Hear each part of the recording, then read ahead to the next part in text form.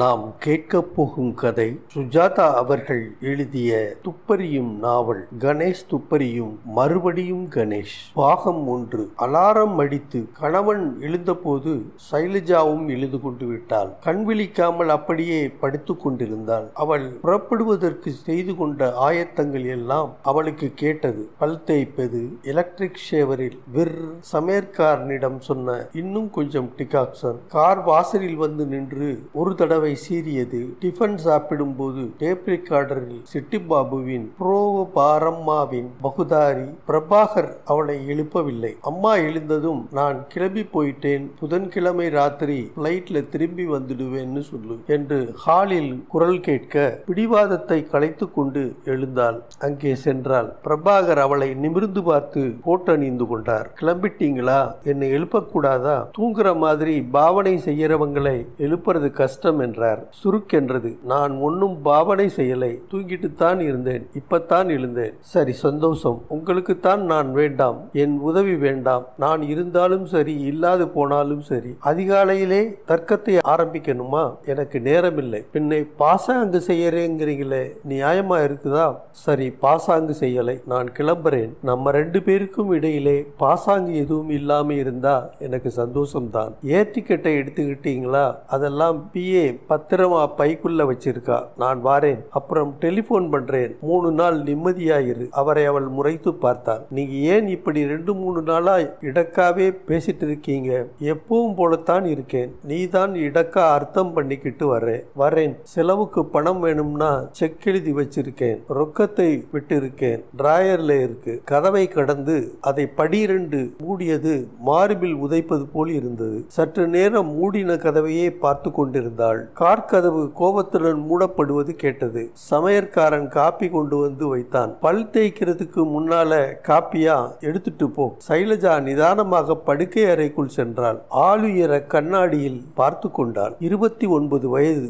8 வருட மன வாழ்க்கையின் சுவடுகள் அவள் உடம்பில் தெரிந்தன. கண்களின் கீழ் மெலிதான நிழல்கள். தலைமயிர் முன்போல் சாகரமாக இல்லை, கொஞ்சம் கொஞ்சம் உதிர்ந்து அங்கே ஒன்றும் இங்கே ஒன்றுமாக நரைமயிர் ஓடியது. மார்பு சற்று கீழிறங்கி இருந்தது. இடுப்பு சற்று பருமனாகி கொண்டிருந்தது. சைலஜா, உனக்கு வயசாகி கொண்டிருக்கிறது. 8 வருஷம் இந்த வினோத மனிதருடன் குடித்தனம். திருவள்ளுக்கேணியிலே தேரடி தெருவில் 8 குடும்பங்கள் குடியிருக்கும் ஒரு வீட்டில் ஒரு இருட்டு அறையிலிருந்து புரமோஷன் ஆகி அதிர்ஷ்ட காற்று அடித்து திருமதி பிரபாகராகி திகட்டும் செல்வந்த சூழ்நிலைக்கு இரவோடு இரவாக உயர்த்தப்பட்டு விதவிதமான புடவைகள், ஸ்டேட் பேங்கின் வால்ட்டின் வைர நகைகள், எத்தனையோ போலி மனிதர்கள், ஏதோ ஊருக்கு பிரயாணங்கள், தின்பண்டங்கள், சோம்பேறி நேரங்கள். இரவில் விளக்கணைத்ததும் அந்த தனிமை அடிக்கடி அவளை சூழ்ந்து கொள்ள மௌன கண்ணீர் தலையணையை நினைக்க எனக்கு ஒரு குழந்தை வேண்டும் என்று ஏங்கிய ராத்திரிகள். கணவன் தன்னை சேரும்போது ஒரு வார்த்தை பேசாமல், ஒரு அன்பு தடவல் இல்லாமல், முத்தம் இல்லாமல், ஏதோ ஒரு சாவி கொடுத்த பொம்மை போல் இயங்கி சில நிமிடங்களில் அந்த பக்கம் விழுந்து உடனே தூங்கி போய் குரட்டை விட்ட ராத்திரிகள். எல்லாம் சரியா இருக்கு மிஸ்ஸஸ் பிரபாகர், உங்க கணவர் தான் செக்அப் பண்ணிக்கணும்னு அபிப்பிராயப்படுறேன். தன்னை சுற்றிலும் பார்த்தால் டெலிவிஷன், ஏசி, மேல்நாட்டு சரக்குகள், வாசனைகள், வேலைக்காரர்கள், கார், போலி உற்சாகம், பணம். ஐயோ, எத்தனை பணம்! எந்த மூலையிலும் அன்பு என்பது மட்டும் இல்லை. சைலஜா படுக்கையில் உட்கார்ந்து கொண்டு யோசித்தாள். 2-3 தினங்களாக இடக்காக பேசுகிறார். சந்தேகிக்கிறாரா என்ன? இருக்காது, இருக்க முடியாது. இவ்வளவு முன்ஜாக்கிரதையாக இருந்தேன். இருந்தாலும் எதற்காக அவனை பார்த்தேன்? எதற்காக அந்த அபாயத்தை இலவசமாக பெற்றுக்கொண்டேன்? எதற்காக சபலப்படுகிறேன்? டெலிபோன் அடித்தது. பயந்து அதை நோக்கி ஓடினாள். சமையல்காரன் உள்ளே இருக்க கதவை மூடிக்கொண்டாள். ஹலோ சை, நான் தான். என்ன, ஊருக்கு போயாச்சா? இன்னைக்கு பார்க்கலாமா? வேண்டாம் வேண்டாம், பிளீஸ் சைலஜா, பிளீஸ். நான் உன்னை பார்த்தே ஆகணும். வேண்டாம், விஷயம் விபரீதமாயிடும். ஏற்கனவே சந்தேகப்படுறாருன்னு நினைக்கிறேன். இனிமே நாம பார்த்துக்க கூடாது. பார்த்தே ஆகணும் சைலஜா. பயப்பட வேண்டாம், நான் உன்னை காப்பாத்துறேன். நான் உன்னை ஏத்துக்கிறேன். நான் உன்னை அன்பா ஆதரவா. முடியாது, இனிமே முடியாது. லேட். எல்லாம் தீர்ந்து போச்சு எனக்கு. டெலிபோனை வைத்து விட்டாள். அவள் கைகள் நடுங்கின. மறுபடி அடித்தது. அடிக்கட்டும், அடிக்கட்டும், அடிக்கட்டும் என தன் அத்தனை வைராக்கியத்தையும் அழைத்து வாளாவிருந்தாள். கிர்ரிங் கிர்ரிங் என்று ஒளி பெரிதாகி அறை முழுவதும் நிரம்பி சைலஜா சைலஜா என்று அழைத்தது. அந்த ரிசீவரை எடுத்து மேஜை மேல் வைத்தாள். Hello hello. அதன் கரகரப்பான ஈனஸ்வரம் அங்கிருந்து கொஞ்சியது. தாங்க முடியாமல் எடுத்து காதில் வைத்து கொண்டாள். பேசினாள். சாயந்தரம் வாரேன் அதே இடத்துக்கு என்றாள். பாகம் 2. சமையல்காரனை மத்தியானம் வர வேண்டாம் என்று சொல்லிவிட்டாள். டிரைவரிடம் மாலை கார் வேண்டாம் என்று சொல்லிவிட்டாள். இருட்டினதும் மெதுவாக வீட்டை விட்டு வெளியே வந்தாள். வீட்டுக்கு வெளியே ஒரு கடையில் உட்கார்ந்திருந்தவன் எழுந்தான். கடந்து சென்று பஸ்ஸுக்காக காத்திருந்தாள். அவனும் வந்து நின்று கொண்டான். பஸ் பிடித்து 2-3 ஸ்டாண்டுகள் தள்ளி இறங்கி கொண்டாள். அவனும் இறங்கினான். அங்கிருந்து டாக்ஸி பிடித்து அவள் கிளம்பி அவள் அவசர அவசரமாக மற்றொரு டாக்ஸியில் பாய்ந்தாள். அங்கிருந்து டாக்ஸி பிடித்து அவள் கிளம்பி அவன் அவசர அவசரமாக மற்றொரு டாக்ஸியில் பாய்ந்தான். கடற்கரைக்கு வந்து கண்ணகி சிலைக்கு அருகே இறக்கி கொண்டாள். அங்கே தயாள் காத்திருந்தான். அவளை கவனிக்காமல் கடற்கரையின் இருட்டை நோக்கி நடந்தாள். தயாள் சற்று தூரத்தில் பின்தங்கி நடந்தான். இன்னும் சற்று தூரத்தில் டாக்ஸியில் தொடர்ந்தவன் நடந்தான். சைலஜா தனியாக மணலில் வந்து உட்கார்ந்தாள். தயாள் அவள் அருகில் வந்து உட்கார்ந்தான். இருட்டு அவர்கள் இருவரையும் போர்வை போர்த்தி இருக்க அவன் அவளை தொட்டான். அவன் கையை விலக்கினாள். பயப்படாதே சைலஜா, பயமில்லை. உன்னை நான் எதுக்காக வந்து பார்க்கிறேன்னு எனக்கு இன்னும் சரியா புரியலை. நான் உன்னையே நினைச்சுக்கிட்டு இருக்கேன் சைலா. நீ என்னை விட்டு விலகி போய் 8 வருஷமாச்சு. உன்னை என்னாலே மறக்கவே முடியலை. தயாள், இந்த பிரச்சனை எந்த விதத்தில் தீர முடியும்னு நினைக்கிற ஆரம்பமும் தப்பு. நான் கல்யாணமானவ. புருஷனோட 8 வருஷம் குப்பை ஊட்டியாச்சு. எனக்கு வயசாயிடுச்சு. நீ காலேஜிலே பார்த்த சைலஜா அல்ல நான். அப்ப பேசி பழகி அர்த்தமில்லாம சிரிச்சுக்கிட்டு என்னவோ சொப்பனம் கண்டுக்கிட்டு அதெல்லாம் ஆயிடுச்சு. நான் இப்ப பழசா போனவ, இன்னொருத்தன் மனைவி, மாறி போனவ. என்னை பொறுத்தவரை நீ அதே சைலஜா தான். உன்மேல் என் காதல் என்னைக்கும் அழியாத விஷயம். அழிச்சு பார்த்து தோத்து போயிட்டேன். இத பாரு, நாம் சந்திக்கிறதே தப்பு. ஒத்துக்கிறையா? நாம சந்திக்கிறது தவிர்க்க முடியாத விஷயம். தப்பு ரைட்டு எல்லாம் அவர்கள் தீர்மானிக்கிறது. சைலஜா, நீ சந்தோஷமாக இருக்கிறாயா?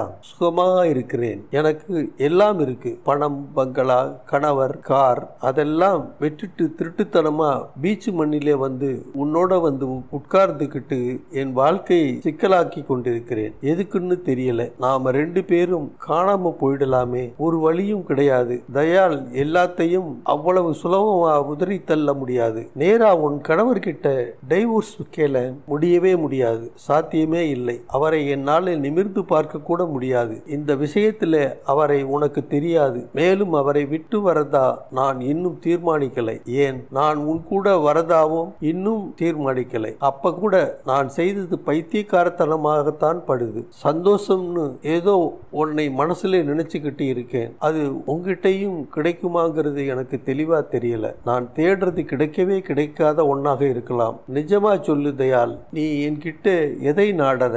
உன் அன்பான சிநேகிதத்தை. என்னை பத்தி என்ன தெரியும் உனக்கு?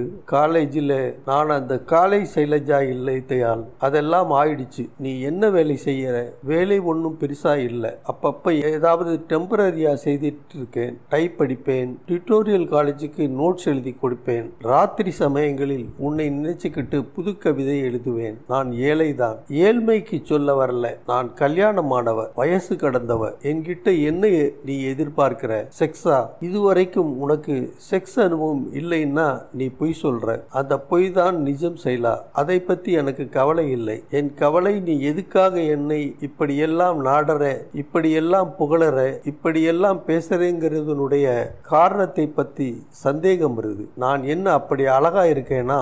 இருந்தேன், அவ்வளவுதான். நான் இப்ப ஒரு களைச்சி போன பொண்டாட்டி, அவ்வளவுதான். நான் ஒரு செகண்ட் ஹேண்ட் புஸ்தகம், ஓரமெல்லாம் மடிஞ்சு அழுக்கா போன புத்தகம். என்கிட்ட இருக்கிற பணம், அவ்வளவுதான். உன் சந்தேகம் இப்போ புரியுது சைலஜா. படத்துக்காக ஆசைப்பட்டு நான் உன்னை நாட வளர்றேன்னு நினைச்சுக்கிட்டு இருக்கேன். அப்படித்தானே? அப்படித்தான். உனக்கு நான் எப்படி புரிய வைப்பேன் சைலா? நான் உன்னை பத்தி நோட்டு புத்தகத்திலே எழுதினதை எல்லாம் காட்டியா? கிடைச்ச வேலையை உதறி தள்ளிட்டு உன்னை நினைச்சுக்கிட்டு ஏதோ ஒரு ட்ரெயினை பிடிச்சு ஏதோ ஒரு வடக்கத்தி தேசத்து ஊர்ல அலைஞ்சதை சொல்லியா? பட்டும் படாம துறவி மாதிரி வருஷக்கணக்கா எதையோ தேடிட்டு நீ இல்லாம நான் உயிர் வாழ முடியாம திரும்பி வந்து உன்னை தூரத்திலிருந்தே பார்த்து ரசிச்சதை சொல்லியா? எப்படி சொல்வேன்? என்னால சொந்தமா சம்பாதிக்க முடியும் சைலஜா.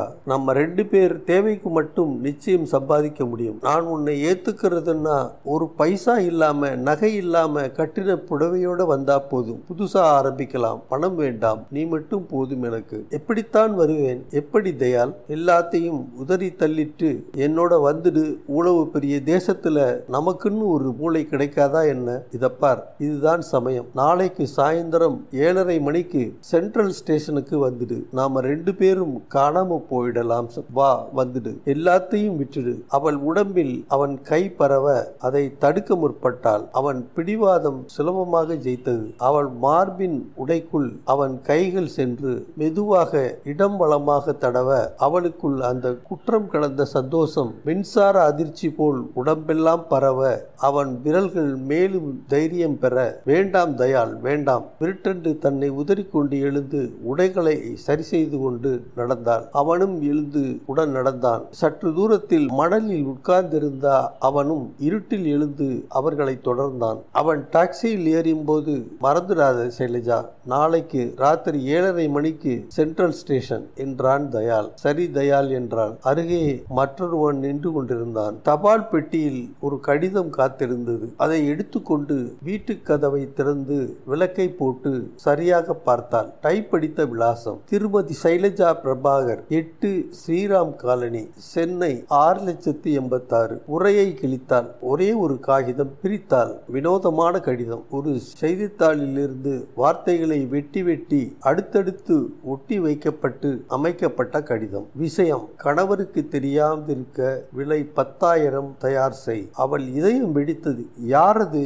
எப்படி தெரிந்திருக்கும்? அதுவும் எவ்வளவு எச்சரிக்கையுடன், முன்னேற்பாட்டுடன். இப்போது என்ன செய்வது? வீட்டின் தனிமை வியர்த்தது அவளுக்கு. கதவை சாத்தி கொண்டாள். எல்லா விளக்கையும் போட்டாள். கண்ணாடியில் தெரிந்த தன்னை கண்டு பயந்தாள். தான் செய்த அசட்டு காரியம் ஒரு உத்வேகத்திற்கு, ஒரு மோதலுக்கு வந்துவிட்டது. கணவனுக்கு தெரிந்து போனால், ஐயோ, 10,000-மா? இல்லை இல்லை, நாளை எல்லாவற்றையும் விட்டு ஓடிவிடலாம். பாவத்தின் அழைப்புக்கு பதில் கொடுத்து எல்லாவற்றையும் உதறிவிட்டு தயாளுடன் எங்கே செல்வது? அங்கே என்ன காத்திருக்கிறது எனக்கு? மறுபடி கடிதத்தை பார்த்தாள். நாளைக்குள் விஷயம் தீர்த்தாக வேண்டும். என்ன செய்வது? டெலிபோன் அடித்தது. எடுத்தாள். ஹலோ சைலஜா, பிரபாகர், பெங்களூரிலிருந்து பேசுறேன். 2-3 தடவை போன் செய்தேன். எங்கே போயிருந்த? பொழுது போகலை. சினிமாவுக்கு. எந்த சினிமாவுக்கு?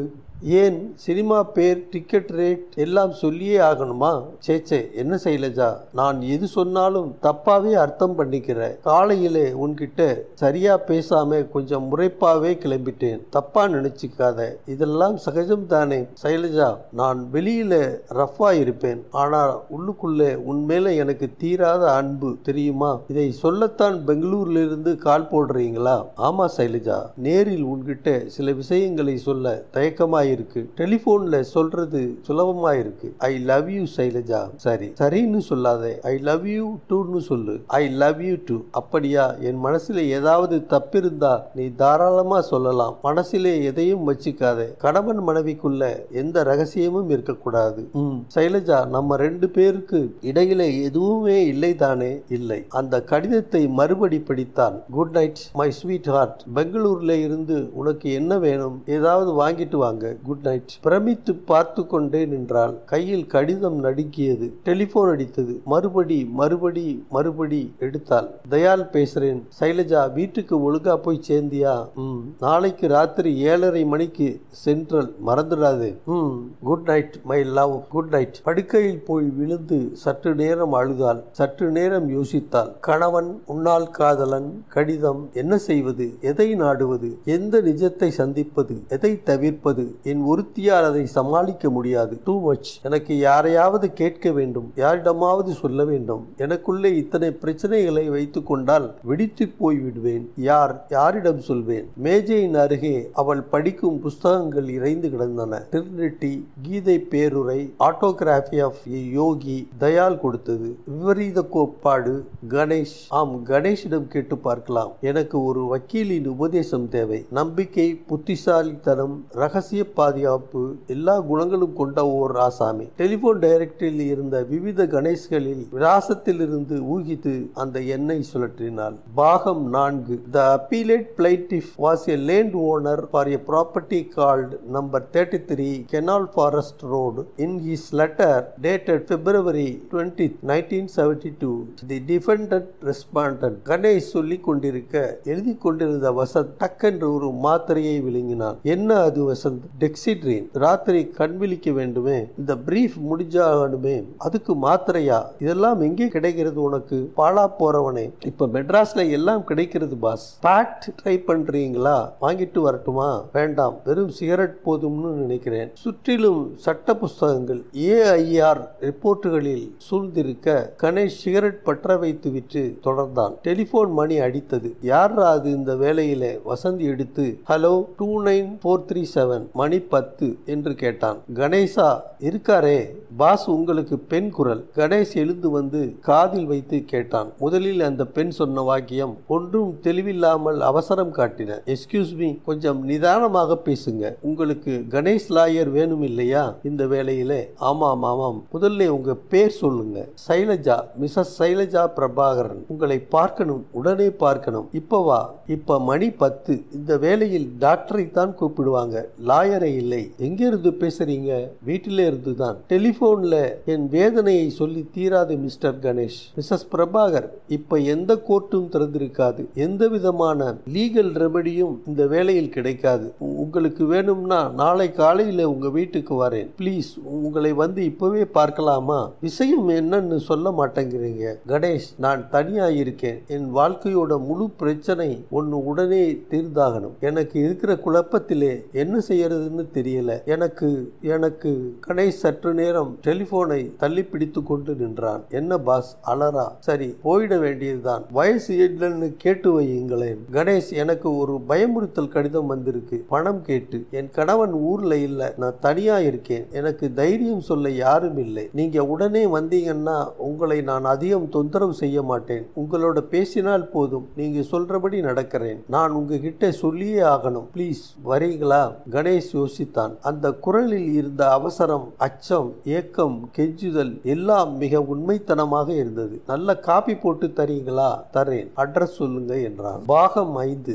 ஏறக்குறைய அதே நேரத்தில் சென்னையில் இருந்து பெங்களூருக்கு ஒரு டெலிபோன் சம்பாஷணை நிகழ்ந்தது. Hotel Ashoka. Please connect me to mister Prabhakaran, room number 418. 1 minute please. 418 418 எண் அறை பிடிவாதமாக மணியடித்தது. No reply please. தூக்குகிறார் என்று நினைக்கிறேன். மறுபடியும் முயலுங்கள், நான் சென்னையில் இருந்து பேசுகிறேன். மறுபடியும் டெலிபோன் அடிக்க பிரபாகர் நித்திரை ஆழத்திலிருந்து எழுந்து அருகில் இருந்த விளக்கு சுவிட்சை தட்டி கண் கூசி டெலிபோனை கோபத்துடன் எடுத்து ஹலோ என்றார். Sorry sir, call from Madras sir, speak up. Hello, யாரு? தான் சார், நடேசன். என்ன சொல்லு? பணம் எடுத்தாளா? இல்லை.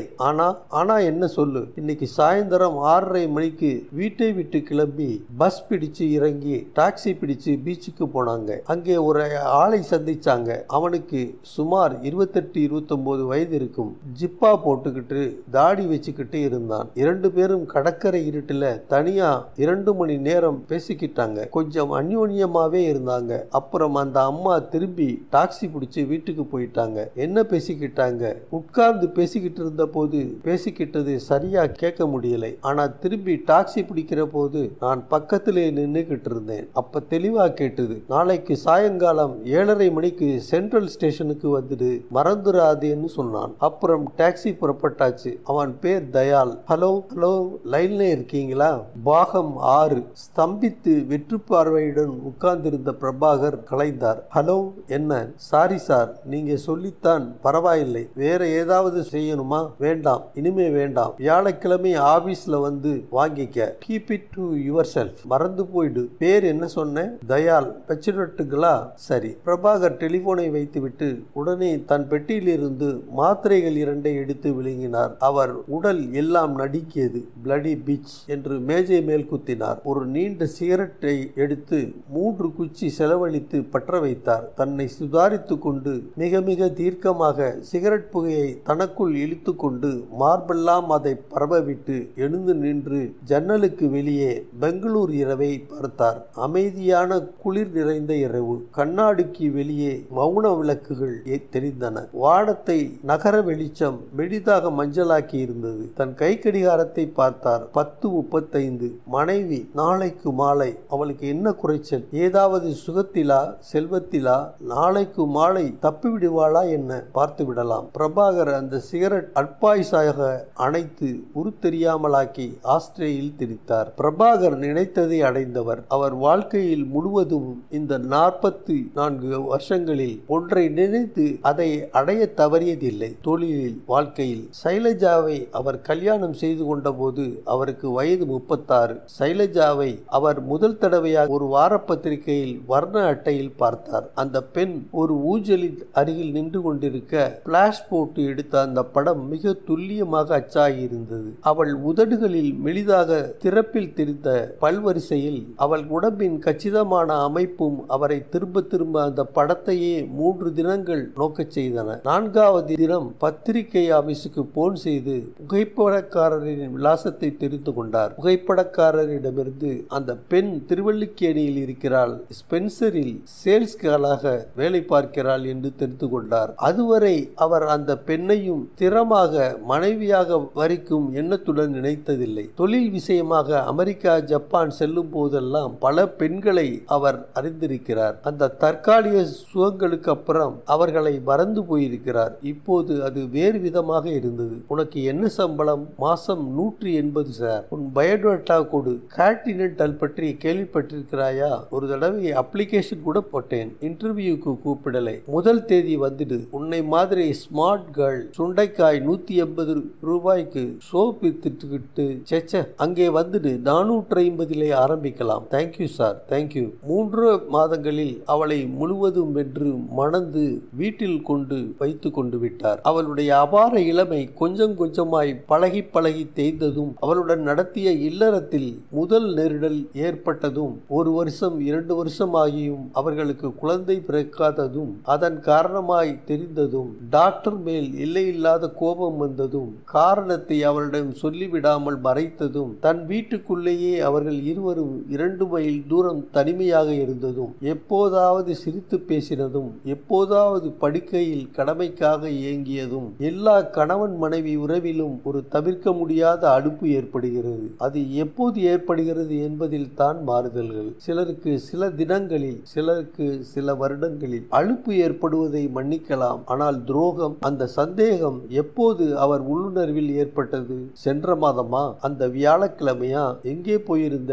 ஸ்கூலுக்கு. சின்ன பிள்ளைகளை பார்த்துட்டு. இன்னைக்கு எந்த ஸ்கூலும் திறந்திருக்காது தெரியுமா? தெரியாமத்தான் போனேன். ஸ்கூல் மூடி இருந்தது. திருவல்லிக்கேணி வீட்டுக்கு போயிட்டு அண்ணன் கிட்ட, உன் அண்ணன் இன்னைக்கு ஆபீஸுக்கு வந்திருந்தான் சைலஜா, எதையாவது என்கிட்ட மறைக்க பாக்குறியா சைலஜா? மறைக்கிறதுக்கு என்கிட்ட என்ன இருக்கு? நான் இன்னைக்கு எங்கே போனேன்னு சொல்லிடுறேன். சும்மா ஒரு காரியமும் செய்யாம ஒரு பார்க்கிலே உட்கார்ந்து இருந்தேன். எனக்கு நிம்மதி தேவையா இருந்தது, அவ்வளவுதான். வீட்டிலே எனக்கு நிம்மதி இல்லை.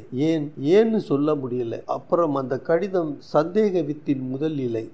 அவள் அறையில் குப்பை கூடையில் சின்ன சின்ன துண்டுகளாயிருந்த அந்த கடிதம், அவைகளை எடுத்து வார்த்தைகளில் புரியாத தொடர்புகள். மறுபடியும் உன்னை என்றும் மறக், ஆசை முத்தங். அவரால் நம்ப முடியவில்லை. வீட்டை துப்புரவாக துடைத்து வைத்துக் கொண்டு பத்திரிகைகளில் அத்தனை தொடைகதைகளையும் படித்துக் கொண்டு டெலிவிஷனை விடாமல் பார்த்து கொண்டு வீட்டோடு அடைந்து கிடந்தவளின் சமீபகால மாற்றங்களை அவரால் நம்ப முடியவில்லை. தன்னை டிரஸ் செய்து கொள்வதில் அதிக கவனம் செலுத்தினாள். ஆபீஸில் இருந்து போன் செய்த போது சில தினங்கள் வீட்டில் இல்லை. புதிதாக தானே சென்று சாரிகள் வாங்கினாள். யாரையும் சந்திக்கிறாளா என்ன? எப்படி தெரிந்து கொள்வது? பெங்களூர் கிளம்புவதற்கு முதல் நாள் திடீர் என்று அவருக்கு அந்த யோசனை தோன்றியது. ஒரு தமிழ் செய்தித்தாள் வாங்கினார். நிதானமாக அந்த பக்கங்களில் தேடி சில வார்த்தைகளை வெட்டி வெட்டி எடுத்து ஒரு காகிதத்தில் ஒட்டினார். ஆபீஸில் விலாசம் டைப்ஸ் அடித்து ஒரு கவருக்குள் போட்டு ஸ்டாம்ப் ஒட்டி அதை தபால் பெட்டியில் போட்டார். விவரம் கணவனுக்கு தெரியாமல் இருக்க விலை 10,000. தயார் செய்கிறாளா பார்க்கலாம், பேங்கில் பணம் எடுக்கிறாளா பார்க்கலாம். அப்புறம் அதுவும் தோன்றியது அவருக்கு. நடேசனுக்கு போன் பண்ணி தான் பெங்களூரில் இருக்கும்போது அவள் எங்கெங்கே செல்கிறாள், என்ன செய்கிறாள் என்று கண்காணிக்க சொன்னார். தினம் இரவு அதை டெலிபோன் மூலம் சொல்லிவிடச் சொன்னார். இப்போது தெரிந்துவிட்டது. சற்று நேரம் தூங்கும் நகரத்தை பார்த்துவிட்டு மற்றும் 2 சிகரெட்டுகள் தொடர்ந்து பிடித்துவிட்டு டெலிபோனை எடுத்து யோசித்துவிட்டு ஒரே ஒரு எண்ணை சுழற்றினார். Yes sir. ஹோட்டல் சிப்பந்தியின் தூக்கம் தோய்ந்த குரல் கேட்டது. மதராசுக்கு காலையில் பிளைட் இருக்கிறதா, சொல்ல முடியுமா? 1 மினிட் சார். மௌனம். சிகரெட் நெருப்பு விரலை சுட்டது. எஸ் சார், காலை 10:30 மணிக்கு flight number 560. Thank you. Good night sir. Good night. பாகம் 7. குட் காஃபி என்றான் கணேஷ். கப்பை மேஜை மேல் வைத்தான். சுற்றிலும் பார்த்தான். விசில் அடித்தான். லாவிஷ் என்றான். எதிரே சைலஜா உட்கார்ந்திருந்தாள். வசந்த் அவளை பார்த்து கொண்டே, உங்கள் கணவர் என்ன செய்கிறார் மிஸ்ஸஸ் பிரபாகர் என்றான். எதிரே அவர்கள் திருமண போட்டோவை பார்த்தான். பிசினஸ், பல கம்பெனிகளுக்கு சொந்தக்காரர், பல கம்பெனிகளுக்கு டைரக்டர். பணத்திற்கு கணேஷ் சற்று அவசரத்துடன், மிஸ்ஸஸ் பிரபாகர் அந்த கடிதத்தை காட்டுகிறீர்களா என்றான். கடிதத்தை நிதானமாக பார்த்தான். பார்த்துவிட்டு வசந்திடம் கொடுத்தான். வசந்த் புது மாதிரியான பயமுறுத்தல். செய்தித்தாளில் இருந்து வாக்கியங்களை கத்தரித்து ஒட்டுவது ஒரு புதிய முறைதான். தினமணி போல் இருக்கிறது, அச்சை பார்த்தால் என்றான். இது எப்போது வந்தது? இன்று மாலை. கவர் இருக்கிறதா? அதையும் கொடுங்கள். கவரை வாங்கி கொண்டு அதை ஓர் அலட்சிய பார்வை பார்த்துவிட்டு, அந்த கடிதத்தில் சொல்லி இருக்கும் விஷயம் என்ன என்று சொல்கிறீர்களா? சைலஜா தயங்கி வசந்தை பார்த்தாள். பயப்படாதீர்கள், நானும் அவனும் ஒன்று என்று வைத்துக் கொள்ளுங்கள். அதற்கில்லை, இந்த விஷயம் சற்று அந்தரங்கமாக. கவலைப்படாதீர்கள் சைலஜா மறுபடியும் தயங்கினாள். மேஜை விளக்கின் வெளிச்சத்தில் அவள் முகம் பளிச்சென்று தெரிந்தது. 28 வயது இருக்கலாம் என்று எண்ணினான் கணேஷ். அவள் கண்கள் பெரிதாக இருந்தன. அவை கணேசையை நேர்பார்வை பார்க்க தயங்கின. மூக்கின் உதட்டின் அமைப்புகளில் ஒரு அங்குலமும், உதட்டோரத்தில் சற்று பிடிவாதமும், சற்று கடினமாக கீழ் உதட்டின் கீழ் சபல குணமும், மார்பை நிறைய காட்டுமாறு அணிந்திருந்த ரவிக்கையில் சற்று தன்னை தெரிவிப்பதில் ஆர்வமும் எக்ஸிபிஷனிசமும் உடனே அவனுக்கு பட்டது. குரலில் 25 வயது தெரியவில்லை. மென்மையான குழந்தை குரல். விரல்கள் நீண்டிருந்தன. நகத்தை கடிக்கும் பழக்கம் உண்டென்று தெரிந்தது. சொல்லுங்கள், உங்க ரகசியம் எங்களை விட்டு விலகாது. தயாள் என்று ஒருத்தன் நான் காலேஜிலே படிக்கிற போது என் கூட சிநேகிதனாக இருந்தான். அவனை கல்யாணம் பண்ணிக்கிறதா இருந்தேன். அவனுடன் பழகிட்டு இருந்தேன். இந்த மனுஷன், என் கணவர், திடீர்னு வந்து புயல் அடிச்சாப்ல என்னை வாரி சுருட்டிக்கிட்டு இந்த வீட்டிலே ஒரே அடியா உயர்த்தி தூக்கி கொண்டு வந்து விட்டு விட்டார். அப்புறம் நான் தயாளை சந்திக்கலை. அவன் எங்கெல்லாமோ போய் அவதிப்பட்டான். நான் இந்த வீட்டிலேயே 8 வருஷம் பிரபாகருக்கு மனைவியா கோயில் மாடு மாதிரி தின்னுட்டு டிவி பார்த்துக்கிட்டு படிச்சுக்கிட்டு இருந்தேன். சமீபத்துல தயாள் திரும்பி வந்து எனக்கு போன் பண்ணினான். முதல்ல சந்திக்க மாட்டேன்னு சொன்னேன். எனக்கும் கற்புங்கிறது இருக்குன்னு நானே எனக்கு நிரூபிக்கிறதுக்கு. அப்புறம் யோசித்து பார்த்ததுல அவனை போய் பார்த்தா அதுல ஏதும் தப்பு இல்லைன்னு தோணுச்சு. பார்த்தேன், பேசினேன். பழைய நாட்களை பத்தி, லெக்சரர்ஸ் பத்தி, அவன் என்னையே இத்தனை வருஷம் நினைச்சிட்டு இருந்ததை பத்தி. அதுக்கப்புறம் அவனை 2-3 தடவை பார்த்தேன். கணவருக்கு தெரியுமா? தெரியாமத்தான். தெரிஞ்சா என்னை வீட்டுக்குள்ளே விட மாட்டார். கோபக்காரர். தயாள் வேடிக்கையான ஆசாமி. என்கிட்ட என்ன இருக்கோ நேசிக்கிறான். காலையிலே பார்த்துட்டு சாயந்தரம் கடிதாசு எழுதுவான். என்னை பத்தி கவிதை எழுதுவான். என்னை விடுங்க. நான் முதல்ல அவனை சந்தித்த போது, பார்த்த போது அதிலே எனக்கு ஒன்னும் தப்பா தோன்றல. இப்ப நான் உங்க கூட பேசலையா?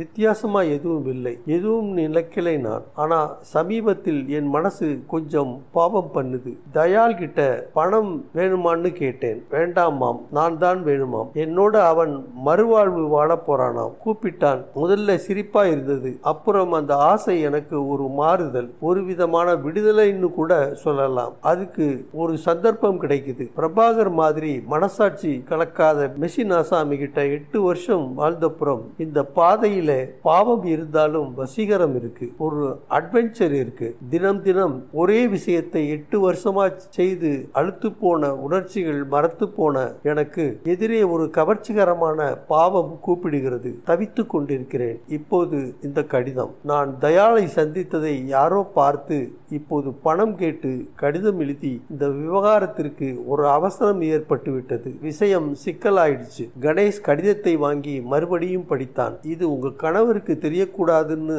நினைக்கிறீங்களா? ஆமாம், எப்படியாவது தெரிஞ்சுதானே ஆகணும். இல்லை கணேஷ், நான் இன்னும் தீர்மானிக்கல. தயால் கிட்ட நான் தேடுற நிம்மதி கிடைக்குமான்னு எனக்கு இன்னும் சரியா தெரியல. நடுவிலே அது வந்ததும் இப்ப என்ன செய்யறதுன்னு தெரியல. இனி நீங்க கணவரோடு தொடர்ந்து வாழ்றதா தீர்மானிச்சா நீங்க தயாளை சந்திச்சது அவருக்கு தெரியக்கூடாது. அதற்கு இந்த பணம் கொடுக்க வேண்டி இருக்கு. அப்படி நீங்க எல்லாத்தையும் விட்டுறதா நினைச்சா இந்த கடிதத்தை கிழிச்சு போட்டுட்டு பேசாம ரயிலை பிடிச்சிடலாம் இல்லையா? ஆம். என்ன செய்யறதுன்னு நீங்க இன்னும் தீர்மானிக்கல? இல்லை. என்ன செய்யறது சொல்லுங்களேன் கணேஷ். நானா? ஓ நோ, நான் வெறும் வக்கீல். உங்க மனம், உங்கள் கடந்த கால நிகழ்ச்சிகள், உங்கள் கணம் எல்லாவற்றையும் பொறுத்து இருக்கிற சிக்கலான டெசிஷன் இது. இந்த விஷயத்தில் நான் ஒன்றும் உங்களுக்கு சொல்ல முடியாது. ஆனா சொல்லுங்க, மனசை விட்டுட்டு வெளி உலகத்துக்கு வந்தீங்கன்னா சில உபதேசங்களை உங்களுக்கு என்னால் சொல்ல முடியும். சொல்லுங்க ப்ளீஸ். முதல்ல இந்த கடிதம் பத்தி உடனே கவலைப்பட வேண்டிய அவசியம் இல்லை. ஏன், கடிதத்தில் 10,000 ரூபாய் கேட்டிருக்கே தவிர அதை எப்படி எங்கே கொடுக்கிறது என்பது பற்றி விவரம் இல்லை. எனவே அடுத்த கடிதாசு வரும் வரைக்கும் உங்களுக்கு கணவருக்கு தெரிஞ்சு போயிடுமே என்கிற பயம் வேண்டாம். எனவே நீங்க உங்கள் வாழ்க்கை பிரச்சனையை பற்றி தீர்மானிக்கிறதுக்கு இவ்வளவு அவசரப்பட வேண்டாம்னு தோணுது. நீங்க உங்க கணவரோடு தொடர்ந்து வாழறீங்களோ அல்லது தயால் கூட வேற வாழ்க்கை புதுசா ஆரம்பிக்கிறீங்களோ, எந்த தீர்மானத்தை எடுத்தாலும் அதை இன்றைக்கு ராத்திரி எடுக்காதீங்க. நாளைக்கும் வேண்டாம், நாளான்னைக்கும் வேண்டாம். பின்ன எப்போ? நீங்க எப்ப கல்யாணம் கட்டிக்கிட்டீங்க? ரெஜிஸ்ட்ரேஷனா இல்லை மந்திரம் கிதிரம் சொல்லி ரிஜிஸ்டர் ஆபீஸ்ல? Vasanth, special marriage act 1954 pass என்றான் வசந்த். மிஸ்டர் கணேஷ், நான் என் கணவரை டைவோர்ஸ் பண்ண முடியுமா? முடியும். காரணம் வேணும். என்ன காரணம் சொல்வேன்? காரணம் எல்லாம் மனசிலே இருக்கே. எதா இருந்தாலும் 8 வருஷமா வாழ்ந்து களைச்சு போயிடுச்சுங்கிறத காரணம் காட்ட முடியாது. அவர் உங்களை கொடுமைப்படுத்தினாரா என்றான். ஒரு விதமான கொடுமைதான். கணேசும் வசந்தும் ஒருவரை ஒருவர் பார்த்து கொண்டார்கள். மிஸ்ஸஸ் பிரபாகர், சட்டத்தை பொறுத்தவரையில் உங்கள் நிலைமை என்னங்கிறதை சொல்லிடுறேன். நீங்க உங்க கணவரோட வாழ விரும்பலைன்னா 2 வழி இருக்கு. ஜுடிஷியல் செப்பரேஷனுக்கு மனு போடலாம், இல்லை விவாகரத்து கேட்கலாம். இரண்டிற்குமே தகுந்த காரணங்கள் வேண்டும். முதலில் அடல்டரி. உங்கள் கேஸில் அவர் விவாகரத்து கோரினால்தான் செல்லும் என்று தோன்றுகிறது. அவள் கண்கள் சிவந்து ஏறக்குறைய கண்ணீர் நிரம்பியது. நீங்கள் என்னை சரியாக புரிந்து கொள்ளவில்லை என்றால் சாரி, நான் காரணங்களை மட்டும் சொல்கிறேன். அடுத்தது 3 வருஷம் இருவரும் தனித்து இருக்க வேண்டும், அல்லது உங்கள் கணவர் ஜெயிலில் 7 வருஷம் தண்டனையில் இருக்க வேண்டும், அல்லது கல்யாணத்துக்கு அப்புறம் உங்களை கொடுமைப்படுத்தி இருக்க வேண்டும், அல்லது புத்தி சரியில்லாமல் இருக்க வேண்டும், அல்லது சில ரகசிய வியாதிகள் இருக்க வேண்டும். இது சட்டம். சட்டம் பொதுவாக இந்திய திருமணத்தை காப்பாற்றத்தான் முயற்சிக்கிறது. துரோகத்தையும் கொடுமைப்படுத்தியதையும் கோர்ட்டில் தகுந்த சாட்சியங்களுடன் நிரூபிக்க வேண்டும். மிகவும் கஷ்டம். எனவே விவாகரத்து என்பது அவ்வளவு சுலபம் அல்ல. பாஸ், இருவரும் மனமொப்பி சம்மதித்தால் மியூச்சுவல் கன்சென்ட் படி அவர்கள் பிரியலாம். செக்ஷன் 28 என்றான் வசந்த். அவர் ஒப்புக்கொள்ளவே மாட்டார் என்றாள் சைலஜா. டிபிகல்ட் என்றான் கணேஷ். சைலஜா சற்று நேரம் யோசித்தாள், சற்று தயங்கினாள், சற்று மென்று விழுங்கினாள். இன்னும் ஒரு விஷயம் கேட்கலாமா? கேளுங்கள். எங்களுக்கு 8 வருஷமாக குழந்தை இல்லை. என்னை லேடி டாக்டர் பரிசோதித்து விட்டு என்னிடம் ஏதும் குறையில்லை என்று சொல்லியிருக்கிறார். கணேஷ் யோசித்தான். வசந்த், என்ன சொல்கிறாய்? வசந்த் உடனே, முடியும் பாஸ். கல்யாண சமயத்தில் பார்ட்டியிடம் அந்த குறை இருந்தது என்று நிரூபிக்க வேண்டும். இன்னமும் அதே குறை இருக்கிறது என்று நிரூபிக்க வேண்டும். திருமணத்தை ரத்து செய்வதற்கு பெட்டிஷன் கொடுத்து டிகிரி வாங்க வேண்டும். விஸ்வாஸ் அண்ட் விஸ்வாஸ் என்று கல்கத்தாவில் 1971 ஒரு கேஸில் நிரூபணம். எப்படி கஷ்டம்தான். மிஸ்ஸஸ் பிரபாகர், என்னை கேட்டால் நீங்கள் இதை இன்னும் தீர யோசிக்கலாம் என்று தோன்றுகிறது. உங்களுக்கு உங்கள் கணவனை விட்டு பிரிய வேண்டும் என்றால் அதற்கு சட்டத்தில் இடம் இருக்கிறது. ஆனால் நீங்க இன்னும் அதை தீர்மானிக்கவில்லை. இன்னும் உங்க மனசு ஸ்திர நிலையில் இல்லை. உங்கள் கணவரிடமிருந்து உங்களால் பிரிய முடியும். அவரும் இன்னும் சில மாதங்கள், ஏன் 1 வருஷம் இருந்து பாருங்கள். கொஞ்சம் விட்டு கொடுத்து கொஞ்சம் அவருடன் இதயத்தை திறந்து பேசி, ஏன் இப்படி நீங்கள் விவாகரத்தை பற்றி நினைப்பதை கூட அவரிடம் சொல்லலாம் என்று தோன்றுகிறது எனக்கு. அல்லது சில மாதங்கள் பிரிந்திருந்து மறுபடி சேர்ந்தால் கூட ஒருவருக்கொருவர் புரிந்து கொள்ள உதவும் என்று நம்புகிறேன். எதற்கும் நீங்கள் அந்த கடிதத்தை பற்றி கவலையே படாதீர்கள். இதை வைத்துக் கொண்டு அவசரப்பட வேண்டாம். மறுபடி கடிதம் ஏதாவது வந்தால் உடனே எனக்கு போன் பண்ணுங்கள். நான் சமாளிக்கிறேன் அந்த ஆசாமியை. நிம்மதியாய் தூங்குங்கள். விலகவோ சேரவோ இரண்டுக்குமே நான் இருக்கிறேன். முடிந்தால் நாளை மாலை மறுபடி வருகிறேன். கணேஷ் கிளம்பும் போது அந்த கடிதத்தை உரையுடன் எடுத்துக்கொண்டு கிளம்பினான். பாகம் 8. காரில் திரும்பும் போது Ganesh what to you think என்றான். அவள் மகா குழப்பத்தில் இருக்கிறாள். எனக்கு கணவனை பார்க்க வேண்டும் போல் இருக்கிறது. பார்க்கலாம், பார்த்து பேசலாம். பாவி பையிலே இப்படி முத்து மாதிரி ஒரு பொண்டாட்டியை சரியாக வைத்துக் கொள்ள தெரியாமல் இழக்கப் போகிறாயடா என்று சொல்லி பார்க்கலாம். இந்த லெட்டரை பற்றி என்ன நினைக்கிற? யார் எழுதியதுன்னு கண்டுபிடிக்க முடியுமா? ரொம்ப கஷ்டம் பாஸ். வெளி உரையிலே போஸ்ட் மார்க்கை பார்த்தேன். மவுண்ட் ரோட் போஸ்ட் ஆபீஸில் போஸ்ட் ஆகி இருக்கு. கடிதாசியை யார் எழுதினதுன்னு கண்டுபிடிக்கிறது முடியவே முடியாது. எல்லாம் அச்சு. ஸ்காட்லாந்து யார்டிலே கண்டுபிடிச்சிடுவாங்க. நான் லண்டன்ல இருக்கிற போது பிரியா கேஸ் ஞாபகம் வருது. எப்படி? Address type அடிச்சிருக்கே. டைப்ரைட்டர் என்னன்னு கண்டுபிடிச்சிடுவாங்க முதல்ல. அதுக்கு ஸ்காட்லாந்து யார்ட் வேண்டாம் பாஸ். வசந்தே போதும். Typewriter Godrej AB. ஆனா மவுண்ட் ரோட்ல எவ்வளவு ஆபீஸ் இருக்கு, எவ்வளவு காத்ரேஜ் இருக்கு. வெட்டி வேட்டை. அப்போது மணி 12:30. ஒரு சிறிய டீ கடையில் காரை நிறுத்தி கடக்காக 2 டீ பருகிவிட்டு இன்னும் ராத்திரியில் விழித்திருந்து எவனுடனோ செய்த சச்சரவுக்கு வாதாட சட்ட புத்தகங்களுக்கான அலச சென்றார்கள். அவர்களும் ஏறக்குறைய அந்த இரவு பூரா கண்விழித்திருந்தார்கள். சைலஜா நிம்மதியாகவே தூங்கினாள். பிரபாகர் ராத்திரி பூரா தூங்காமல் அடிக்கடி சிகரெட் பிடித்துக் கொண்டு யோசித்துக் கொண்டு நீல நிற மாத்திரைகளை விழுங்கிக் கொண்டிருந்தான். சைலஜா அதிகாலையில் மைசூர் ராஜாவின் அரண்மனையில் தனியாக ஒரே இடத்தில் ஓடுவது போல் கனவு கண்டாள். கனவில் 2 பேரும் அவளை துரத்தினார்கள். பாகம் 9. மறுதினம் சைலஜா எழுந்ததும் தெம்பாகவே இருந்தாள். கணேசுடன் ராத்திரி பேசினதில் அவள் வாழ்க்கையின் பிரச்சனை தீராவிட்டாலும் சற்று தெளிவாகி இருந்தது. கணவனுடன் வாழ்க்கை பிடிக்கவில்லை என்றால் விடுதலை கிடைக்க சட்டத்தில் வாய்ப்பு இருப்பது அவளுக்கு திடீரென்று புதிய பலத்தை கொடுத்தது. அந்த துல்லியமான காலையில் தப்பான ஆசைகள் எதுவும் எழவில்லை. எனக்கு முதலில் தெரிய வேண்டியது மாறுதல். மாறுதல் என்றால் திரும்ப முடியாத பெரிய மாறுதல் இல்லை. என் தினசரி சலிப்பிலிருந்து மெலிதான மாறுதல் முதலில் வேண்டும். சமையல்காரனின் குழந்தைகளை பற்றி விசாரித்தார். அவனுக்கு அம்மாவின் திடீர் கடிசனம் ஆச்சரியத்தை தந்தது. எத்தனை குழந்தைகள் உங்களுக்கு? 2 பொட்டை பசங்க. இந்தாங்க, ஏதாவது அவங்களுக்கு துணிமணி வாங்கி கொடுங்க. மத்தியானம் வர வேண்டாம். டிரைவர் கிட்டையும் சொல்லிடுங்க. குளித்துவிட்டு தனக்கு பிடித்தமான அந்த கருநீல சாரியை அணிந்து கொண்டாள். அதன் டெர்லின் ஸ்டாட்டிக் மின்சாரத்தில் பரபரவென்றது. அதே கருநீளத்தில் பொட்டிட்டு கொண்டு மறுபடி கருநீளத்தில் காதணிகள் அணிந்து கொண்டு திரும்பவும் கருநீளத்தில் வளையல் அணிந்து கொண்டு தன்னை கண்ணாடியில் அதிகமாக பார்த்து கொண்டாள். கணேஷ் என்ன ருசிகரமான மனிதர். அவருடன் பேசியதில் அவனுக்கு புது தெம்பு ஏற்பட்டு விட்டது. புதிய உற்சாகம், புதிய பக்க பலம். டெலிபோனை எடுத்து கணேஷின் நம்பரை சுற்றினாள். கணேஷ் சார், தூங்கிட்டு இருக்கீங்களா? இனிமே தான் தூங்க போகிறேன். எப்படி இருக்கீங்க? தெம்பா தான். ஐ am glad to hear that. உங்களோட ராத்திரி பேசினதுல எனக்கு பல விஷயங்கள் சின்னதா போய் கரைஞ்சு போயிடுச்சு. நான் நீங்க சொன்னாப்பல உடனே தீர்மானிக்க போறதில்லை. கொஞ்சம் ஊற போட்டுட்டு சிந்திச்சுட்டு தான் செய்ய வேண்டிய காரியம் இது. Very good. இன்னைக்கு சாயங்காலம் உங்களால் வர முடியுமா? இன்னைக்கு சாயங்காலமா? வந்தீங்கன்னா ரொம்ப சந்தோஷமா இருக்கும். உங்ககிட்ட இன்னும் சில விஷயங்கள் சொல்லணும். நல்லதா காபி போட்டு தர்றேன். பார்க்கலாம். I will try. ட்ரை வேண்டாம், கட்டாயம் வந்தே ஆகணும். சரி. சைலஜா சிந்தூர பூவே என்று முணுமுணுத்து கொண்டே வீட்டை பூட்டிவிட்டு தனியாக நடந்து சென்று பஸ் ஏறி சாரதா மாண்டிசோரி பள்ளிக்கு சென்றாள். சுப்புலட்சுமி, அட சைலஜா, என்ன ஒரு பெரிய சர்ப்ரைஸ் என்றாள். சுப்பு, எப்படி இருக்க?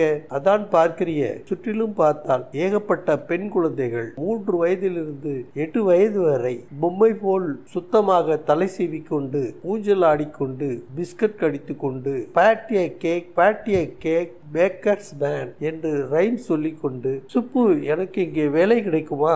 உனக்கா வேலையா? ஏன்? நான் தான் இல்லாத குறை. 200 ரூபாய்க்கு இவைகளை கட்டி மேய்க்க வேண்டியிருக்கு. உனக்கு என்னடி குறை? சைலஜா குழந்தையை பார்த்து கொண்டே, தே ஆர் லவ்லி. முதல் தினம் மட்டும்தான் லவ்லி. ஒவ்வொன்றுக்கும் இருக்கும் பிடிவாதம் உனக்கு தெரியுமா? இதோ பாரு, ஜன்னல் பக்கத்திலே உட்கார்ந்து இருக்கு பாரு, மூஞ்சியை வச்சுண்டு. சுப்பு, இங்கே எவ்வளவு சம்பளம் கொடுப்பாங்க?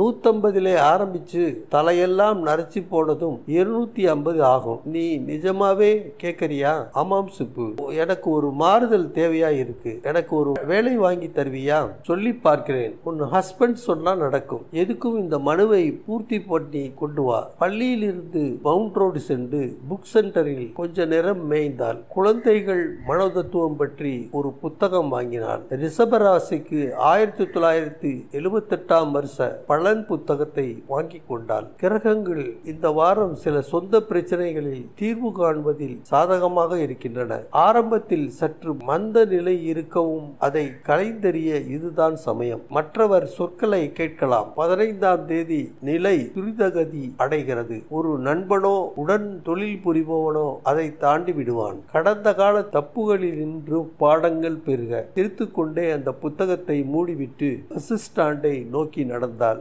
பாகம் 10. ஆக்ரோ விமானம் 11:35க்கு தரையை நோக்கி ஓடிவிட்டு திரும்பி மெல்ல நின்றது. அதிலிருந்து சிதறிய சில பிரயாணிகளில் கடைசியாக பிரபாகர் இறங்கினார். கருப்பு கண்ணாடி அணிந்து கொண்டு டெர்மினலை நோக்கி விரைவில் நடந்தார். லக்கேஜ் எதுவும் இல்லாததால் நேராக கண்ணாடி கதவுகளை விலக்கி கொண்டு டாக்ஸி பிடித்து ஸ்ரீராம் காலனி என்றார். நடுப்பகலில் சோம்பேறித்தனத்தில் காலனி வெறிச்சென்றிருந்தது. டாக்ஸியை அனுப்பிவிட்டு வாசலுக்கு வந்து கதவின் மணிப்பொத்தானை அழுத்தினார். சற்று நேரம் காத்திருந்து மறுபடி அழுத்தினார். காத்திருந்தார். ஒரு சிகரெட் பற்ற வைத்தார். தன் பையில் இருந்த டூப்ளிகேட் சாவியை எடுத்து கதவின் டோர் லாட்சை திறக்க முயன்றார். லாட்ச் விலகி கொண்டு மிக மெதுவாக பின்வாங்கியது. உள்ளே நுழைந்தார். சைலஜா இல்லை. அவனை பார்க்கத்தான் போயிருக்கிறாள். சோபாவில் உட்கார்ந்து அந்த சிகரெட்டை பாழாக்கி அணைத்து விட்டு சற்று நேரம் யோசித்து விட்டு அடுத்த அறைக்கு சென்று கண்ணாடி அலமாரியில் இருந்த விஸ்கி பாட்டிலை எடுத்துக்கொண்டு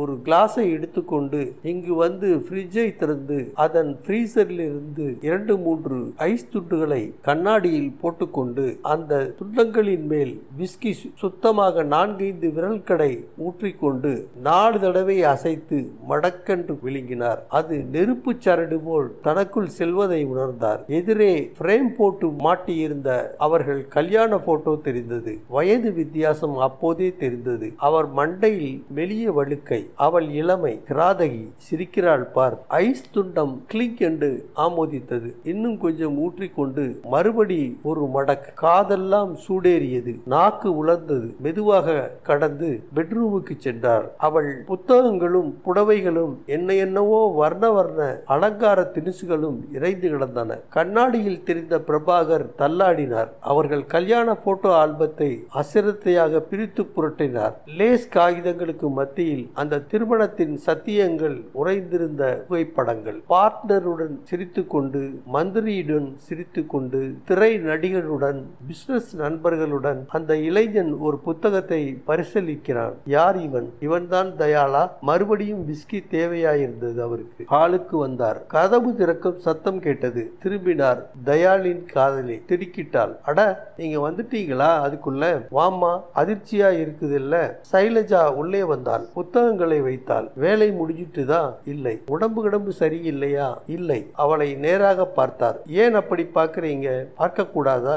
மேஜையில் இருந்த காலி கிளாஸை பார்த்தாள். இங்கே போயிருந்த மவுண்ட் ரோடுக்கு ஒரு ஃப்ரெண்டை பார்த்துட்டு புக்ஸ் வாங்கிட்டு. யாரு ஃப்ரெண்டு? தயாளா. தயாளா யாரு? சைலஜா. உனக்கு தெரியாதாக்கும்? என்னம்மா நீ என்ன சொல்றீங்க? இத பாரு, பாசாங்கு வேலையெல்லாம் வேண்டாம். உன் விஷயம் பூரா எனக்கு தெரியும். நேத்து சாயங்காலம் எங்கே போனேன், யாரை பார்த்தேன், என்ன தீர்மானிச்சே, எல்லாம் எனக்கு தெரியும். சைலஜாவின் உதடுகள் துடித்தன. சற்று வியர்த்து, எப்படி சமாளிக்க போகிறேன், என்ன சொல்ல போகிறேன், நீங்க என்ன முடிவு கட்டினீங்க, நீ என்ன முடிவு கட்டி இருக்க? அவள் மௌனமாக இருந்தாள். யோசி பெண்ணே, இந்த சந்தர்ப்பத்தில் என்ன சொன்னால் கணவன் சமாதானம் அடைவான்? யோசி. நீ அவனை போய் பார்த்தது நிஜமா இல்லையா? தயக்கத்துடன் நிஜம்தான் என்றான். அப்புறம் இன்னைக்கு சாயங்காலம் சென்ட்ரல் ஸ்டேஷன்ல எங்கே போறதா உத்தேசம் எங்கேயும் போகல, எங்கேயும் போறதா உத்தேசம் இல்ல. பொய் சொல்லாத நீ தேவடியா? இத பாருங்க, நீங்க விஸ்கி சாப்பிட்டு இருக்கீங்க, நிலை குலைஞ்சு பேசுறீங்க. ப்ளீஸ் இதை பத்தி அப்புறம் பேசலாம், இப்பவே பேசிடலாம் கண்ணு.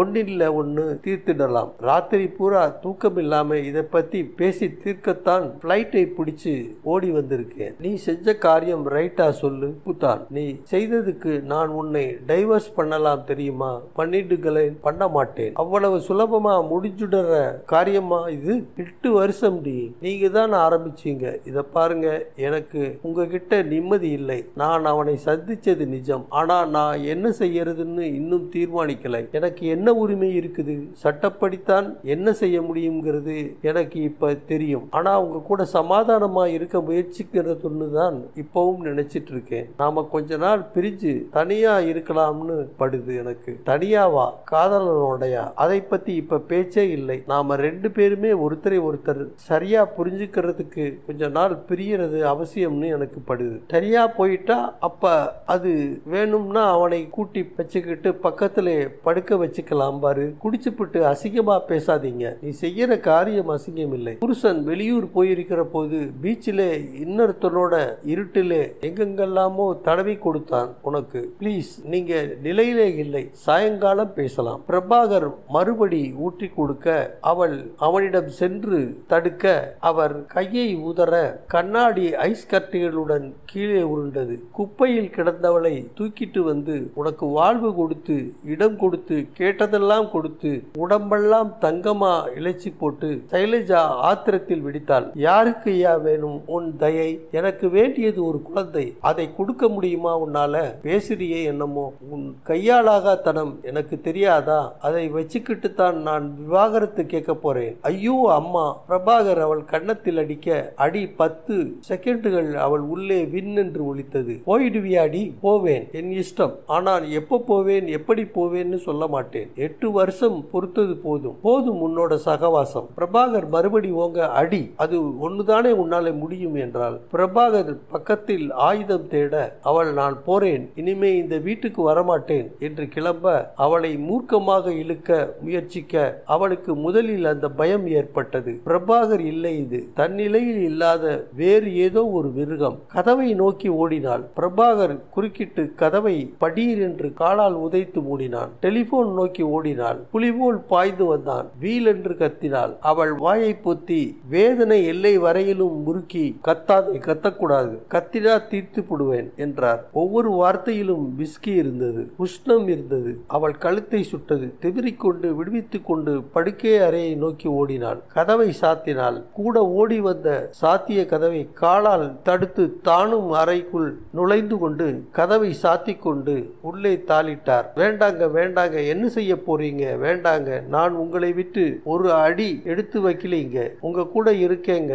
நான் செஞ்சது தப்புங்க தப்புங்க. பிரபாகர் சிரித்தார். அவர் பார்வை அறையில் தேடி படுக்கை கட்ட காத்திருக்கும் வலுவான கயிற்றின் மேல் நிலைத்தது. மெதுவாக சென்று அதை எடுத்துக்கொண்டு கையில் அதை சுற்றி கொண்டு வந்து சைலஜாவை நெருங்கினார். சைலஜா வீறிட்டாள், மிக உறக்க வீறிட்டாள். அந்த அறை ஏர் கண்டிஷன் செய்யப்பட்ட அறை. அத்தனை ஜன்னல்களும் மூடி திரை மறைத்த அறை. சைலஜா அலறல் மெலிதாக கதவை கடந்து ஹாலிலே வடிவிழந்து கேட்டது. ஹாலை கடந்து தோட்டத்தில் அது இன்னும் மெலிதாகத்தான் கேட்டது. தோட்டத்தை கடந்து தெருவில் அது கேட்க கூட இல்லை. தெருவில் சற்று தூரத்தில் நின்று பேசிக் கொண்டிருந்த இருவருக்கு கேட்டிருக்கவே இருக்காது. என்ன செல்லப்பன், சௌக்கியமா? ஏதோ இருக்கேங்க.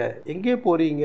ஸ்டவ்வுக்கு திரி வாங்கிறதுக்கு. வெயில் ஜாஸ்தியா இல்லை? பிப்ரவரியிலேயே இப்படி கொளுத்துதே, இன்னும் ஏப்ரல் மாசம் எப்படி இருக்குமோ? வெளியில் வந்தார். நேராக பாட்டிலை எடுத்து விஸ்கி ஊற்றி கொண்டார். கைகள் நடுங்க மிச்சம் இருந்த ஐஸ் துண்டங்கள் குலுங்கி சிரித்தன. சட்டையெல்லாம் வியர்வையில் நனைந்திருந்தது. சைலஜா சைலஜா என்று விக்கி விக்கி அழிதார். நான் என்ன செய்து விட்டேன்? எப்படி செய்து விட்டேன்? ஐயோ சைலஜா சைலஜா. கணவரின் உருக்கமான அறைகூவலை கேட்க முடியாமல் சைலஜா படுக்கை அறையில் பாதி படுக்கையிலும் பாதி வெளியிலுமாக உடல் துவண்டு கிடந்தார். சைலஜா இறந்திருந்தார். பிரபாகர் விஸ்கியை குடிக்காமல் வைத்துவிட்டு தீர்மானமாக டெலிபோனின் அருகில் சென்றார். டைரக்டரியில் முதல் பக்கத்தில் அவசர போலீஸ் உதவிக்கு. என்னை சுழற்றுவதற்கு முன் யோசித்தார். என் வீட்டில் ஒரு குற்றம் நிகழ்ந்துவிட்டது. நான் என் மனைவியை கொன்றுவிட்டேன். கொண்டேன். அதற்கான பூரண பொறுப்புகளையும் நான் ஏற்று டெலிபோன் மணியடித்தது. பிரமித்து அதை எடுத்தார். அந்த கணத்தில்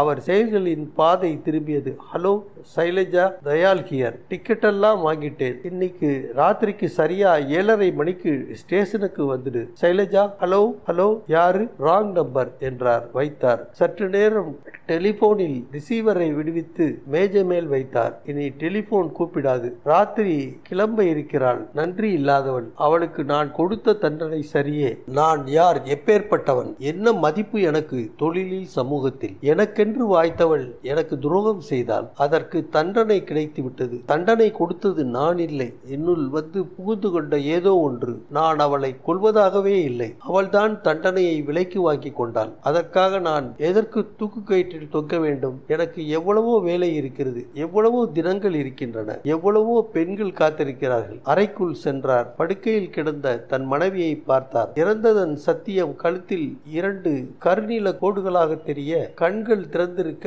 தலை சரித்திருக்க, சைலஜா தனக்கு பிடித்த கருநீல சாரி அணிந்து கொண்டிருந்தாள். அதே கருநீலத்தில் பொட்டிட்டு கொண்டு திரும்பவும் கருநீலத்தில் வளையம் அணிந்து கொண்டு இறந்து கிடந்தார். அவர் அறையை சுற்றுமுற்றும் பார்த்தார். எல்லா கதவுகளையும் அடைத்திருக்க, திரைகள் மூடியிருக்க கதவை பார்த்தார். கதவின் அருகில் இருந்த ஜன்னலை பார்த்தார். மேலே பார்த்தார். உத்திரத்தில் எதிர்கால தொட்டிலுக்கு என்று வளையம் பதித்திருந்தது. தீர்மானித்தார். 1 மணி நேரம் கழித்து பிரபாகர் வீட்டு கதவை சாத்தி கொண்டு வீட்டின் பின்புறம் சென்று வேலி கம்பியை பிரித்து நுழைந்து பின்பக்கத்து காலி மடையில் நடந்து அடுத்த தெருவுக்கு வந்து நிழலோரமாக கடந்து மெயின் ரோட்டுக்கு வந்து மெயின் ரோடு கடந்து நடந்து நடந்து டாக்ஸி பிடித்து டாக்ஸி செல்லும் போது இருமருங்கிலும் கூர்ந்து கவனித்து ஒரு இடத்தில் நிறுத்தி கொண்டு டாக்ஸியில் விடுவித்தார். அங்கே பர்னிச்சர் தயாரிக்கும் கடை ஒன்று இருந்தது. டைனிங் டேபிள்கள், நாற்காலிகள், சாந்தி கல்யாண கட்டில்கள், கார்களுக்கு மெத்தைகள். உள்ளே ஒரு பெண் 3 அடிக்கு 3 அடி இடத்தில் டைப் அடித்துக் கொண்டிருந்தாள். கடைக்கு வெளியே ஒரு தச்சர் இழைத்துக் கொண்டிருந்தார். வார்னிஷ் மனம் நிரம்பி இருந்தது. பிரபாகர் அந்த தச்சரிடம் சென்றார். ஏன்பா, அர்ஜென்டா ஒரு வேலை இருக்கிறது, ஸ்ரீராம் காலனியிலே வர்றியா? என்ன வேலைங்க? ஒரு ஜன்னல்ல ஒரு கண்ணாடி உடைஞ்சிருக்கு, போட்டு தரணும். இப்ப ஆவுறது இல்லைங்க, தலைக்கு மேலே வேலை இருக்கு. பரவாயில்லை வாப்பா, 10 நிமிஷம் வேலை. இப்ப முடியாதுன்னா 50 ரூபாய் நோட்டை பார்த்ததும் அவன் உடனே மாறினான். உள்ளே அந்த பெண்ணை பார்த்தான். Type type type. சரி வரேங்க என்றான். அவர்கள் வீட்டை நெருங்க பிரபாகர் அப்படியே போயிட்டு இரு, 4வது வீடு, நான் பின்பக்கமா வந்து கதவை திறக்கிறேன் என்றார். தச்சன் வாசற்புறம் வர அவர் பின்புறமாக வந்து கதவின் அருகே அவருடன் சேர்ந்து கொண்டு அவசரமாக கதவை திறந்து உள்ளே சென்றார். தச்சன் தயங்கி உள்ளே நுழைந்தான். அவன் பிரமித்தான். கதவுகள், அலமாரிகள், ஜன்னல்கள் எல்லாம் தேக்குங்க என்றான். இத பாரு, இந்த ஜன்னல் தான். தச்சன் அதை பார்த்தான். கண்ணாடி உடைந்திருந்தது. அதன் ஓட்டையில் உள்ளே திரை தெரிந்தது. மெதுவாக ஆடியது. அறைக்குள்ளே இருப்பது தெரியாமல் அந்த திரை மறைத்தது. கண்ணாடி இருக்குதுங்களா? கண்ணாடியா? புதுசா போடுறதுக்கு கண்ணாடி இல்லையா? வாங்கிட்டு வரட்டுமா?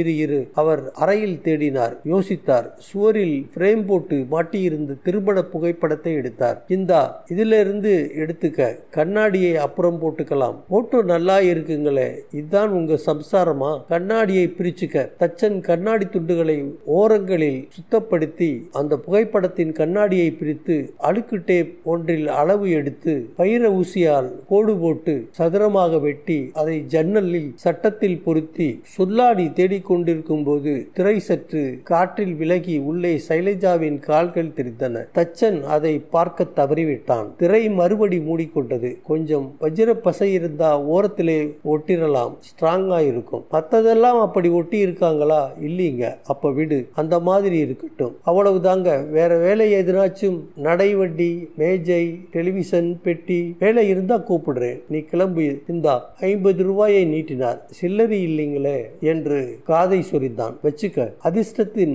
ஆச்சரியத்தில் காதிலிருந்து காது வரை சிரித்து விட்டு சென்றான் தச்சன். அவன் சென்றதும் பிரபாகர் டெலிபோனை துடைத்தார். விஸ்கி கிளாஸையும் பாட்டிலையும் அலமாரியில் அதன் இடத்தில் வைத்தார். கண்ணாடி நீக்கப்பட்ட போட்டோவையும் சட்டத்தையும் சற்று யோசித்து விட்டு பாத்ரூமுக்கு சென்று போட்டோவை சின்ன சின்ன துண்டுகளாக கிழித்து பிரேமை கையில் வைத்துக் கொண்டு ஹாலுக்கு வந்தார். மிச்சமிருந்த கண்ணாடி துண்டுகளை மிக ஜாக்கிரதையாக பொறுக்கினார். ஒரு செய்தித்தாளில் அவைகளை சேர்த்து கொண்டு கண்ணாடி சட்டத்தையும் சேர்த்து கொண்டு பெரிய பொட்டலமாக கட்டி கொண்டு வெளியே வந்து கதவை பூட்டுவதற்கு முன் யோசித்தார். பூட்டிவிட்டால் தான் வரும் வரை யாராலும் திறக்க முடியாது. நான் திரும்பி வந்து நானே திறக்கும் வரை காத்திருக்கும் அந்த செய்தியை எனக்கு அவர்கள் தெரிவிக்க வேண்டும். கதவை பூட்டாமல் வெறுமன சாத்திக்கொண்டு வெளியே கிளம்பினார். மறுபடி வீட்டின் பின்பக்கம் சென்று வேலியை பிரித்து காளிமனையில் நடந்து பின்பக்க தெருவுக்கு வந்து டாக்ஸி பிடித்தார். மாலை பிளைட்டில் பெங்களூருக்கு வந்து அசோகா ஹோட்டலில் தன் அறையில் படுக்கையில் களைத்து விழுந்தார். பாகம் 11. மாலை இருட்டு தெரியப்பெறும் நேரம் கணேஷ் கோர்ட்டிலிருந்து திரும்பி தன் அலுவலகத்துக்கு சென்றான். வசந்த் முன்னாலே சென்று விட்டான். அலுவலகத்தில் காத்திருந்தான். கேஸ் என்ன ஆச்சு பாஸ்? டிஸ்ஆனஸ்ட். கொலைங்கிறது உணர்ச்சி பூர்வமான குற்றம். அதனாலே சின்னப்பனுக்கு 5 வருஷம் கேட்டு பார்த்தேன். ஹோப் இல்லை. பாவிப்பய ஒரு வாரமா அறிவாள் வாங்கி தீட்டி பிளான் பண்ணி வசந்த் என்னமோ ஒன்னு மறந்து போயிட்டேன்னு நினைக்கிறேன். சாயங்காலம் யாரை பார்க்கணும்? முடிவெட்டும் கலைஞனை. தலை ரொம்ப வளர்ந்துருச்சு உங்களுக்கு. அப்புறம் அந்த சைலஜா பிரபாகர் போன் பண்ணினாளா? சைலஜா அவங்க கிட்டத்தான் சாயங்காலம் வரதா சொல்லி இருந்தேன். என்னவாம்? நேத்துக்கு நான் கொடுத்த ஸ்பிரிட்டட் ஸ்பீச்சில் திருந்தினேன் கணவான்ட்டு 2 கைகளையும் இதயத்தை வரிச்சுட்டாங்கன்னு தோணுது. பாஸ், மேரேஜை பத்தி இவ்வளவு பேசுனீங்க. கல்யாணமே ஆகாத உங்களுக்கு இவ்வளவு தெரிஞ்சிருக்கே. அதனாலதான் இவ்வளவு தெரிஞ்சிருக்கு. வக்கீல் தொழில் மந்தமா இருந்தா மேரேஜ் கவுன்சிலர்னு போர்டு போட்டுக்கலாம். நீயும் வரையா சைலஜாவை பார்க்க? நான் வரலை பாஸ். கராத்தே கிளாஸ் போகணும். கராத்தே எப்போல இருந்து? போன வாரம் தான் ஆரம்பிச்சேன். நக்கில்ஸ் புலி அப்போ உயிர் போறது. நீங்க கிரீன் பெல்ட் வாங்கி இருக்கீங்க இல்லையா? இப்ப டச் இல்லை. சுடான் சூக்குன்னா என்ன சொல்லுங்க பார்க்கலாம். கணேஷ் வசந்தை வயிற்றில் குத்தினான். வசந்த் அவுச் என்றான். கியா என்று அலறினான். இதான் சுடான் சூக். வா போகலாம், நான் கத்துத்தரேன் கராத்தே. பாகம் 2. கணேஷும் வசந்தும் சைலஜாவை சந்திக்க சென்ற போது மணி 7 இருக்கும். வாசலில் மணிப்பொத்தானை அழுத்திவிட்டு சற்று நேரம் சும்மா இருந்தார்கள். பதில் இல்லை. மற்றொரு அழுத்தல். வெளியில் போயிருக்காங்க, வாங்க போகலாம் என்றான் வசந்த். கணேஷ் கதவின் குவிலை திருகி பார்த்தான். கதவு திறந்து கொண்டது. உள்ளதான் இருக்காங்க. உள்ளே இருட்டாக இருந்தது. கணேஷுக்கு மயிர்கால்களில் குறுகுறுத்தது. Something wrong. சுவரில் தடவினான். சுவிட்ச் அகப்பட்டது. தட்டினான். வெளிச்சம். ஹால் காலியாக இருந்தது. மிஸ்ஸஸ் பிரபாகர் உள்ளே இருக்கிறீங்களா என்றான். பதில் இல்லை. மேஜை மேல் 2 புது புத்தகங்கள் இருந்தன. குழந்தைகள் மனோதத்துவம், ரிஷபராசிக்கு 1978ஆம் வருஷ பலன். கணேஷ் மெதுவாக ஹாலை சுற்றி வந்தான். படுக்கை அறை சாத்தி இருந்தது. அதை தள்ளி பார்த்தான். உள்பக்கம் தாளிடப்பட்டிருந்தது. தூங்குறாங்களா என்ன? படுக்கை அறை கதவின் பக்கத்தில் வெளியே ஒரு லைட் சுவிட்ச் இருந்தது. அதை தட்டினான். ஹாலில் எந்த விளக்கும் பதில் சொல்லவில்லை. பதிலாக படுக்கை அறை கதவின் கீழ் ஒரு வெளிச்ச விளிம்பு தெரிந்தது. சாவி ஓட்டை இருந்தது. கணேஷ் தன் ஒரு கண்ணை மூடிக்கொண்டு வலது கண்ணால் அந்த துவாரத்தின் ஊடே பார்த்தான். தொங்கிக் கொண்டிருந்த சைலஜாவின் கால்கள் மட்டும் தெரிந்தன. மெதுவாக ஆடிக்கொண்டிருந்தன. ஓ மை காட், என்ன பாஸ்? தற்கொலை. வசந்த் அந்த சாவி துவாரத்தில் கண் வைத்து பார்த்தான். Oh no no no. Oh no no no. Vasanth அப்படியே சரிந்து கீழே உட்கார்ந்தான். கணேஷ் கதவை முரட்டுத்தனமாக தள்ளி பார்த்தான். திறக்கவில்லை. உள்ளே தாளிடப்பட்டிருந்தது. திரைகள் மறைத்து அறையில் எந்த சுவரிலும் எந்த ஜன்னலும் திறந்திருக்கவில்லை. வசந்த் உடனே போலீஸுக்கு போன் பண்ணு. அவர்கள் இல்லாமல் நாம் இங்கு ஒன்றும் செய்யக்கூடாது. வசந்த் டெலிபோனை நோக்கி செல்ல கணேஷ் அந்த ஹாலில் மெதுவாக சிந்தனையுடன் கவலையுடன் நடந்தான். தற்கொலை எதற்காக? ஏன் வந்தீங்கன்னா ரொம்ப சந்தோஷமா இருக்கும். உங்ககிட்ட இன்னும் சில விஷயங்கள் சொல்லணும். நல்லதா காப்பி போட்டு தரேன் சைலஜா. கணேஷ் மெதுவாக அந்த மேஜைக்கு வந்து அந்த புத்தகங்களை புரட்டினான். புக் சென்டரின் ரசீது இருந்தது. இன்றுதான் வாங்கி இருக்கிறாள். 1978 வருஷ பலன். ஒரு புத்தகத்துக்குள் சாரதா மாண்டிசோரி பள்ளியின் மனு ஒன்று இருந்தது. விசாரிக்க வேண்டும். ஹலோ, போலீஸ் கண்ட்ரோல் ரூமா? என் பெயர் வசந்த். ஸ்ரீராம் காலனியில் ஒரு வீட்டில். கணேஷ் அலமாரியில் இருந்த புத்தகங்களை ஆராய்ந்தான். Essentials of management, management of the organisation, எல்லாம் மேனேஜ்மெண்ட் புத்தகங்கள். பத்திரங்கள், ஸ்டாக் மேனேஜ்மெண்ட் நிலவரங்கள், கம்பெனி லா, டாக்ஸ் லா. கணேஷ் அங்கிருந்து விலகி அந்த படுக்கை அறையை கடந்து அருகில் இருந்த சமையல் அறைக்குள் நுழைந்தான். பாத்திரங்கள், நவீன சமையல் சாதனங்கள், ஓரிடத்தில் ஓர் அனுமார் படம், அலமாரியின் மேல்தட்டில் ஒரிஜினல் ரேஸ் புத்தகம், தமிழ் பத்திரிகைகள், தமிழ் செய்தித்தாள் ஒன்றே ஒன்று, தினமணி. கணேஷ் அதை உருவினார், பிரித்தான், சற்று ஆச்சரியப்பட்டான். செய்தித்தாளை எடுத்துக்கொண்டு கணேஷ் ஹாலுக்கு வந்தான். என்ன பாஸ் என்றான் வசந்த். சமையல்காரன் ரேஸ் போகிறான். சமையல் அறையில் அலமாரியின் மேல்தட்டில் என்ன இருந்தது தெரியுமா? என்ன? தினமணி. கொஞ்சம் விசேஷமான தினமணி. You mean? ஆம், சில பக்கங்களில் சில வார்த்தைகள் வெட்டி எடுக்கப்பட்ட தினமணி. சமையல்காரன் தான் அந்த பயமுறுத்தல் கடிதத்தை தயாரித்து அனுப்பியிருக்கான். இரு பார்க்கலாம். வெளியே ஜீப் சீறிக்கொண்டு வந்து நின்ற சற்று நேரத்தில் கதவை 2 தடவை தட்டிவிட்டு உள்ளே ஓர் இன்ஸ்பெக்டர் கான்ஸ்டபிள் சகிதம் நுழைந்த எஸ்பியை பார்த்து கணேஷ் முகம் வளர்ந்தான். அட ராஜேந்திரன். ஹாய் கணேஷ், என்னையா எங்கே எல்லாம் இருக்கீங்க? சூசைடுன்னு போன் வந்தது. இந்த வீட்டில் தானே?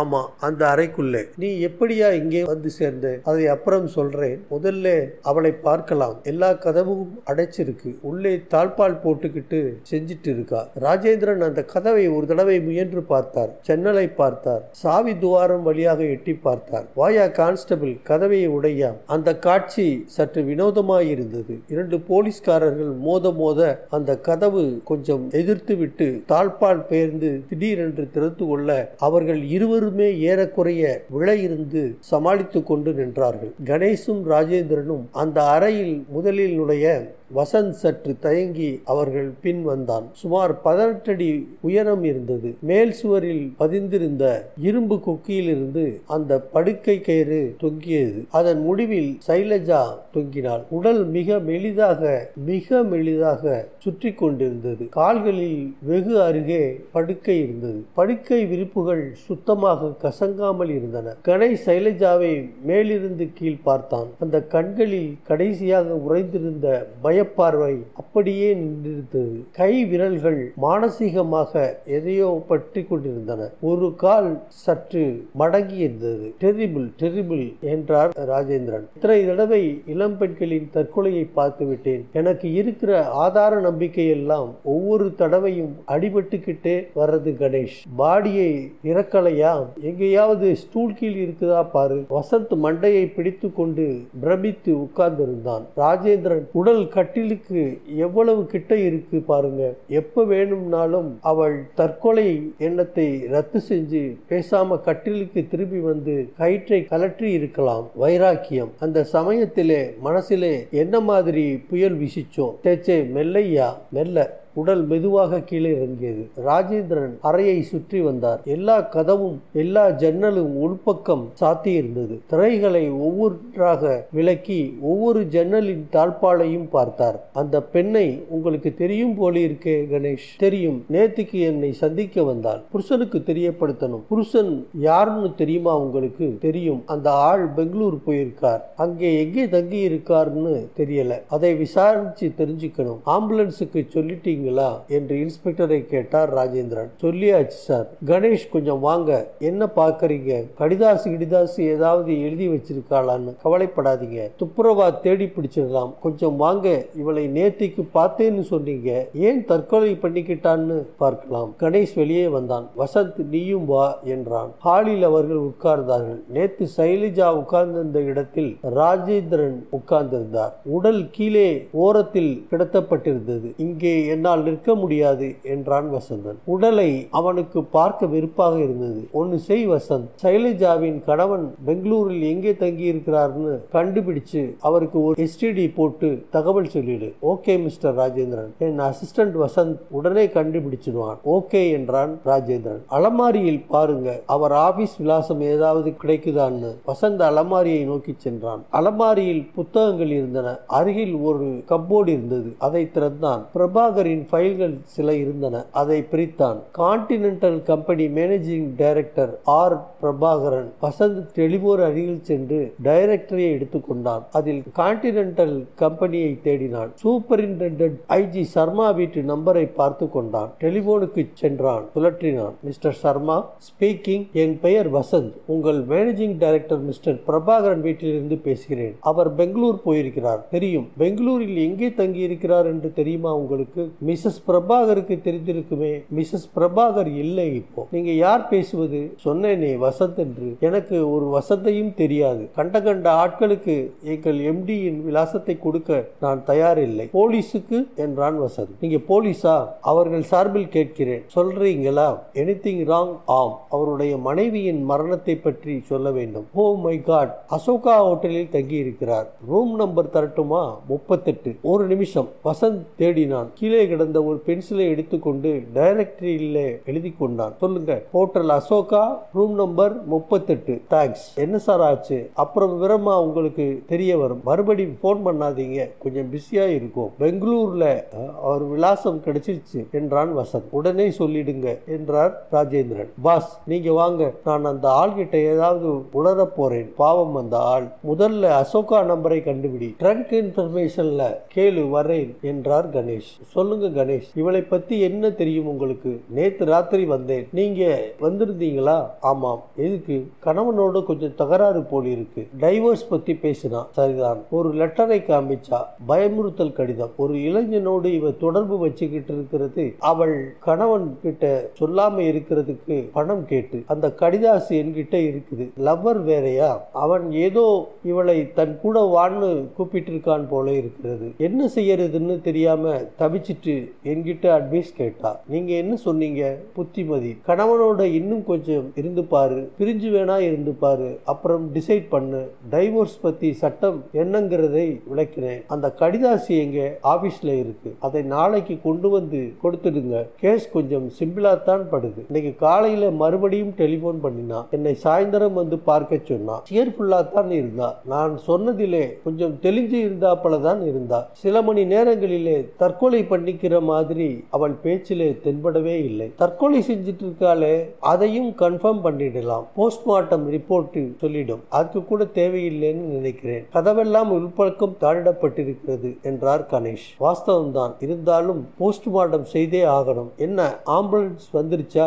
வந்துருச்சு சார். என்ன mister Vasanth? Ashoka hotel 79411 sir. Ganesh நீங்க சொல்றீங்களா நான் சொல்லட்டுமா என்றான். ராஜேந்திரன் நானே சொல்றேன் என்றார். சைலஜா ஸ்ட்ரெச்சரில் ஏற்றப்பட்டு எடுத்து செல்லப்படும் போது அவள் தலை ஆடியது. கணேஷுக்கு ஒரு செகண்ட் அவள் உயிருடன் இருப்பது போல் தோன்றியது. ராஜேந்திரன் எண்களை சுழற்றி கொண்டிருக்க கணேஷ் அந்த ஹாலில் நிதானமாக சுற்றி வந்தான். வசந்த் அவனிடம் நடந்தான். நம்பவே முடியவில்லை வசந்த். இன்னைக்கு காலையில என்கிட்ட பேசினது இன்னும் காதில ஒழிச்சுக்கிட்டு இருக்கு. காபி போட்டு தரேன், சாயங்காலம் வாங்கன்னா போயிட்டா. சுவரில் 3 ரோஜாக்களை அழகாக போட்டோ எடுத்து வண்ண காலண்டர் ஒன்று தொங்கிக் கொண்டிருந்தது. அலமாரி நிறைய பிசினஸ் புத்தகங்கள், டெலிவிஷன் மகாகனியில் பளபளத்தது. உயிருள்ள புஷ்பங்கள் அதன் மேல் சீராக ஜாடியில் அமைக்கப்பட்டிருந்தன. அவள்தான் அமைத்திருக்க வேண்டும். ஒரு போட்டோவில் பிரபாகர் புன்னகையுடன் மத்திய மந்திரியிடமிருந்து ஏற்றுமதிக்கு பரிசு வாங்கி கொண்டிருந்தார். கணேஷ் எதிரே பார்த்தான். வசந்த் என்ன பாஸ், நேத்திக்கு நாம வந்திருந்த போது அங்கே ஒரு போட்டோ மாட்டி இருந்தது இல்ல? வசந்த் பார்த்து ஆமாம், அவங்க கல்யாண போட்டோ காணவுமே என்றான். அதை எடுத்திருக்கா. அவனோடு வாழ்ந்த வாழ்க்கையிலே வெறுப்பினால அதை எடுத்து என்ன செஞ்சிருப்பா? ராஜேந்திரன் டெலிபோனில் மிஸ்டர் பிரபாகர், நான் ராஜேந்திரன் சூப்பரிண்டென்டன்ட் ஆஃப் போலீஸ் பேசுறேன். மெட்ராஸிலிருந்து பேசுறேன். உங்களுக்கு ஒரு துக்ககரமான விஷயத்தை சொல்ல வேண்டி இருக்கு. உங்க மனைவி இறந்து போயிட்டாங்க. சாரி, தற்கொலைன்னு தெரியுது. ஆமா, கதவெல்லாம் சாத்திக்கிட்டு உள்ளுக்குள்ளே இறந்து கிடந்தாங்க. நீங்க உடனே புறப்பட்டு இங்கே வரது நல்லது. I am very sorry. உங்களுக்கு ரொம்ப அதிர்ச்சியை கொடுத்துட்டேன். கடவுள் உங்களுக்கு இதை தாங்கிக்கிறதுக்கு மனபலத்தை கொடுக்கட்டும். உடனே வரீங்களா? பாடியா அது போஸ்ட்மார்ட்டத்துக்கு போக போகுது. காலையில் தான் எடுத்துப்பாங்க. வர்றீங்களா? எப்படி? காரை பிடிச்சா? ஓ எஸ், நாங்க வெயிட் பண்றோம். No problem. நீங்க வாங்க. 6 மணி நேரம் ஆகும்னு நினைக்கிறேன். ராத்திரி 2:30 மணிக்குள்ள எதிர்பார்க்கிறேன். பாடி மார்ச்சுவரியில் தான் இருக்கும். வாங்க. டெலிபோனை வைத்துவிட்டு புவர் மேன் அழுது விட்டார் என்றார். வர்றாராமா? கார் எடுத்துட்டு வர்றார். உட்கார் உட்காருங்க கணேஷ், சொல்லுங்க, அந்த லெட்டரை பத்தி ஏதாவது தெரிஞ்சுதா உங்களுக்கு? அந்த லெட்டர் ஒரு செய்தித்தாளிலே இருந்து ஒட்ட வச்ச வார்த்தைகளா இருந்தது ராஜேந்திரன். இந்த வீட்டு சமையல்காரனை நீங்க நாளைக்கு கொஸ்டின் பண்ணி பாருங்க. ஏன், சமையலறையில மேல்தட்டில் ஒரு தமிழ் பேப்பர் இருந்தது. அதுல சில வார்த்தைகள் கத்தரிச்சு ஓட்டையா இருந்தது. இன்ட்ரெஸ்டிங். நாளைக்கு அந்த ஆளை விசாரிச்சுட்டா போகுது. கக்கிடுவான். சமையல்காரனே பயமுறுத்தி இருக்கலாம். அவனுக்கு அவள் நடவடிக்கைகளை டெலிபோன்ல பேசுறதை எல்லாம் கவனிக்க சந்தர்ப்பம் இருக்கு. அப்புறம் அவனுக்கு பணத்தேவையும் இருந்திருக்கு. ஒரு ரேஸ் புத்தகத்தையும் பார்த்தேன். காலையில தெரிஞ்சிடும் மிஸ்டர் கணேஷ் உங்க தியரி எல்லாம். மிஸ்டர் கணேஷ், உங்கள் தியரி என்ன? குழப்பமா இருக்கு ராஜேந்திரன். திடீர்னு தீர்மானிச்சிருக்கா. அவன் மனசுல சலனம் இருந்தது என்னமோ நிஜம். புருஷனுக்கு விஷயம் தெரிஞ்சிடுமோன்னு ரொம்ப பயந்துகிட்டு இருந்தா. நான் தான் தைரியம் சொன்னேன். அதே சமயம் அந்த பையன் கூட போறதாகவும் அவ தீர்மானிக்கலை. இந்த டைலமாவில் இன் எ ஃபிட் ஆஃப் மெலன்கலி, அதீத சோகத்தின் உச்சியில திடுதிப்புன்னு இப்படி தீர்மானிச்சிருக்கலாம். பைத்தியக்கார பெண். கணேஷ் சற்று நேரம் மௌனமாக இருந்தான். தொடர்ந்தான். அப்கோர்ஸ் இது தியரி தான். அந்த சமையல்காரனை கேட்டா இன்னும் தெளிவாகும்னு தோணுது. இன்ஸ்பெக்டர், கொஞ்சம் அக்கம் பக்கத்தில் விசாரிச்சு பாருங்க. இந்த வீட்டு சமையல்காரன் எங்கே இருக்கான்னு தெரிஞ்சா உடனே அழைச்சிட்டு வாங்க. ராத்திரியே அவனை கேட்டுடலாம் என்றார் ராஜேந்திரன். நேத்து இங்கே ஒரு படம் இருந்தது ராஜேந்திரன். இன்னைக்கு அதை காணல. அவங்க கல்யாண போட்டோ. கடைசி தடவையா அதை எடுத்து பார்த்திருக்கா? ஏன்யா, பெட்ரூம்ல ஏதாவது போட்டோ கீட்டோ கிடைச்சதா? கல்யாண போட்டோ இல்லை சார். அந்த அம்மா தனியா எடுத்துக்கிட்ட போட்டோ ஒன்னு ட்ரெஸ்ஸிங் டேபிள் மேல் இருந்தது. கடிதாசி ஏதாவது கிடைச்சதா? இல்லை சார். போட்டோவை பார்த்துட்டு தூக்கி எரிஞ்சிருக்கும். பார்க்கலாம். கணேஷ், நீங்க ஒன்னு செய்யுங்க. நீங்க வேணா வீட்டுக்கு போயிடுங்க. நாங்க பார்த்துக்கிறோம். எங்க தொழில் இது. காலையிலே வாங்க. மேற்கொண்டு உங்ககிட்ட ஸ்டேட்மெண்ட் வாங்கிடுவாங்க. இல்லை ராஜேந்திரன், நான் இருக்கேன். ஏன், அந்த சமயக்காரன் அகப்பட்டா அவனை நான் பார்க்கணும். அப்புறம் பிரபாகர், அவர் கணவன், அவரையும் பார்க்கணும். பார்த்து சும்மா பார்க்கணும், அவ்வளவுதான். சரி, தூக்கத்தை கெடுத்துக்கிறீங்க நீங்க. எனக்கு வீட்டுக்கு போனாலும் தூக்கம் வராது. சரி இருங்க. காபி சாப்பிடுறீங்களா? சாப்பிட்டா போச்சு. பாகம் 3. இரவு 11:30 மணிக்கு அந்த சமையல்காரனை தோண்டி எடுத்து கொண்டு வந்து நிறுத்தினார்கள். அவனுக்கு 48 வயது இருக்கும். கதிகலங்கி இருந்தான். வீட்டிலிருந்து அவன் வருவதற்குள் அத்தனை தலைமையரும் நரைத்து விட்டது போல பொல் என்று இருந்தான். ராஜேந்திரன் அவனை மேலும் கீழும் பார்த்தார். கணேஷ் மௌனமாக இருந்தான். உன் பேர் என்னையா என்றார் ராஜேந்திரன். ராமலிங்கம் சார். எத்தனை நாளா இங்கே வேலை செஞ்சிட்டு இருக்கேன்? 8 வருஷமா. அம்மா தான் வச்சாங்க. அம்மா தான் எனக்கு ஆதரவு தந்தாங்க. அம்மா தான். அப்பப்ப அவன் மேலே பேச முடியாமல் விக்கி அழுதான். கணேஷ் அவனை உற்று பார்த்து கொண்டிருந்தார். ராமலிங்கத்தின் உணர்ச்சி ஓய காத்திருந்தார்கள். ராமலிங்கம், நீ ரேஸுக்கு போவியா என்றார் ராஜேந்திரன். எப்பனாச்சும் போவேங்க. சமீபத்துல போனியா? போனேங்க. ஜெயிச்சியா தோத்தியா? தோத்தேங்க. எப்பவும் தோப்பியா? 10 தடவைக்கு ஒரு தடவை ஜெயிப்பேங்க. ஏங்க? ராமலிங்கம், நீ அம்மாவுக்கு அனுப்பின லெட்டர்ல என்ன எழுதியிருந்த? அம்மாவுக்கு லெட்டரா? கடிதாசியா? ஆமாம். என்னங்க இது? தினமணி பேப்பர்ல இருந்து வெட்டி எடுத்து ஒட்டி அம்மாவுக்கு அனுப்பினையே அந்த லெட்டர். எதுக்காக அனுப்பிச்சே சொல்லிடு. பொய் சொன்னா அப்புறம் மிஷின் வச்சு கண்டுபிடிச்சிடுவோம். தினமணியா? பேப்பரா? ஆமா. தமிழ் பேப்பரா? ஆமா. எனக்கு தமிழ் படிக்கவே வராதுங்களே. நாங்கெல்லாம் தெலுங்கு சார். ஏதோ 1-2 எழுத்து தெலுங்குல எழுதுவேன், படிப்பேன். ஒழுங்கா படிச்சிருந்தா எதுக்கு இந்த தொழிலுக்கு வரேன் சார்? அலமாரியில பேப்பர் வச்சிருந்தது மேல் தட்டுல எதுக்கு வச்சிருந்த? மாவு சலிக்கிறதுக்கு. இந்த வீட்டில இங்கிலீஷ் பேப்பர்ல வாங்குவாங்க. நீங்க என்ன பேப்பர் சொல்றீங்க? காமிங்க. வசந்த் அதை காட்டினான். பார்த்தான். இதுவா? இது குப்பை கூடையிலே கிடந்தது. எடுத்து வச்சுக்கிட்டேன். கணேஷ், ராஜேந்திரன், நான் 1-2 கேள்வி கேட்கட்டுமா? கேளுக்கு தாராளமா. ராமலிங்கம், இன்னைக்கு காலையில அம்மாவை பாத்தியா? பார்த்தேங்க. எப்படி இருந்தாங்க? சந்தோஷமா இருந்தாங்க. ரொம்ப சந்தோஷமா இருந்தாங்க. எனக்கு எவ்வளவு குழந்தைகள்னு கேட்டாங்க. இந்த பணம் வச்சுக்க, பொட்டை பசங்களுக்கு ஏதாவது வாங்கி கொடுன்னு சொன்னாங்க. மத்தியானம் வர வேண்டாம்னு சொல்லிட்டாங்க. அதுக்கு ஏதாவது காரணம் சொன்னாங்களா? இல்லைங்க. வேற ஏதாவது ஞாபகம் இருக்கா? ட்ரெஸ் பண்ணிக்கிட்டு வெளியிலே கிளம்ப இருந்தாங்க. கணேஷ் தன் பையில் இருந்த பேனா எடுத்து அந்த செய்தித்தாளை காட்டி, ராமலிங்கம், இதுல ஒரு கையெழுத்து போடு என்றார். தயக்கமில்லாமல் அவன் போட்டான். கணேஷ் அதை பார்த்தார். கையெழுத்து தெலுங்கில் இருந்தது. ராஜேந்திரனிடம் காட்டினான். ஹி இஸ் இன்னசென்ட் என்றான். போயிட்டு வாயா, நாளைக்கு பார்க்கலாம். ஒரு நிமிஷம் குப்பையிலே கிடந்தது. நீயே அந்த பேப்பர் எந்த குப்பையிலே கிடந்தது? கார் ஷெட்டிலே கிடந்ததுங்க. மாவு சலிக்க எடுத்து வச்சுக்கிட்டேன். சரி போ. அம்மாவை எந்த ஆஸ்பத்திரிக்கு கொண்டு போயிருக்காங்க சார்? இன்ஸ்பெக்டரை கேள்வி சொல்லுவார். அவன் கண்களை துடைத்து கொண்டு செல்ல கார் செட் டிரைவரை விசாரிக்கணும் என்றான் கணேஷ். காலையிலே பார்க்கலாம், இருங்க, என் ஒய்ஃப் ராத்திரி ஏதோ ஷோ போகணும்னு சொல்லிக்கிட்டு இருந்தா, மறந்தே போயிட்டேன், வீட்டுக்கு டெலிபோன் பண்ணிடுறேன் என்றார் ராஜேந்திரன். வசந்த் கணேஷை பார்த்து கொண்டிருந்தான். இனிமே நமக்கு வேலை இல்லை பாஸ், இரு, பிரபாகரை பார்க்கணும், எனக்கு தூக்கம் வருதா? தூக்கமா பாஸ்? இந்த லெட்டரை டிரைவரே அனுப்பிச்சான்னு கண்டுபிடிச்சிட்டா கூட இனிமே என்ன, தற்கொலைக்கு காரணத்தை கண்டுபிடிப்பாங்க. ஆனா கேஸ் செத்து போச்சு. இருந்தும் ஏன் வசந்த் ஏன் தற்கொலை பண்ணிக்கிட்டா? அது எனக்கு உறுத்துது. நேத்துக்கு பேசின போது குழப்பமாயிருந்தா, பயந்து போயிருந்தா, இன்னைக்கு காலையில நிச்சயம் தெளிஞ்சிருந்தா. ட்ரெஸ் பண்ணிக்கிட்டு இருக்கா, கவனமா நீல சாரிக்கு தகுந்தாற் போல நீல பொட்டு நீல வளையல் எல்லாம் போட்டுக்கிட்டு இருக்கா. அப்புறம் வாங்கி இருக்கிற புத்தகத்தை பாரு, 1978 வருட பலன் இன்னைக்கு வாங்கி இருக்கா. அப்புறம் சமையல்காரனை அன்பா விசாரிச்சிருக்கா. அப்புறம் ஏதோ ஒரு ஸ்கூலுக்கு போயிருக்கா. அப்ளிகேஷன் ஃபாரம் வாங்கி வச்சிருக்கா. சில மணி நேரங்களிலேயே தற்கொலை பண்ணிக்க போறவ செய்யற காரியங்களா இது? நீங்க என்ன சொல்றீங்க? அவ வீட்டுக்கு வந்ததுக்கு அப்புறம் என்னவோ டிராமாட்டிக்கா ஒரு சம்பவம் நடந்திருக்கு. அவளுடைய தன்னம்பிக்கை அத்தனையும் நிமிஷத்துல களைச்சுட்ட சம்பவம் நடந்திருக்கு. ஒன்னு அந்த டிரைவர் மூலம் அது நடந்திருக்கலாம், அல்லது அவ காதலன். இவங்க ரெண்டு பேரையும் நாம நாளைக்கு பார்க்க போறோம் என்றான் ராஜேந்திரன். என்ன பாட்டில் அது? ராஜேந்திரன் அந்த விஸ்கி பாட்டிலை திருப்பி திருப்பி பார்த்து கொண்டிருந்தார். பீட்டர் ஸ்காட் விஸ்கி கப்போர்டிலே இருந்தது. கணவன் குடிப்பான் போல இருக்குது. பர்மிட் இருக்குதான்னு பார்க்கணும். பாட்டில் ஏறக்குறைய காலியா இருந்தது. பாகம் 4. இரவு 3:30 மணி. கணேஷ் சோபாவில் சாய்ந்து தூங்கிக் கொண்டிருந்தான். சைலஜா கண்ணாடிக்கு எதிரே தன்னை விஸ்தாரமாக அலங்கரித்துக் கொண்டு, கணேஷ் அந்த கயிற்றை கொஞ்சம் சுருக்கு போடுங்க என்றாள். அவன் அதை நிதானமாக சுருக்கி அவள் கழுத்தில் மாட்டினான். அவள் கயிற்றில் மற்றொரு நுனியை திடீரென்று உயரமாக்கி மேல் சுவரில் மற்றொரு குக்கையில் மாட்டி அதன் வலிமையை பதம் பார்த்தாள். பர்ஃபெக்ட், நீங்க எல்லாம் போயிடுங்க, நான் கதவை சாத்திக்கிறேன், எட்டி பார்க்காதீங்க. கால் ரொம்ப துடிக்கும், கழுத்து எலும்பு உடைஞ்சி கடக்குன்னு சத்தம் கேட்கும். வெளியே கார் கதவு சாத்தப்படும் சத்தம் கேட்டு திடுக்கிட்டு எழுந்தான். அறை காலியாக இருந்தது. ராஜேந்திரனை காணவில்லை, வசந்தையும் காணவில்லை. பூட்ஸ் ஒலி கேட்டது. வாயிற்கதவு திறந்தது. பிரபாகர் நின்று கொண்டிருந்தார்.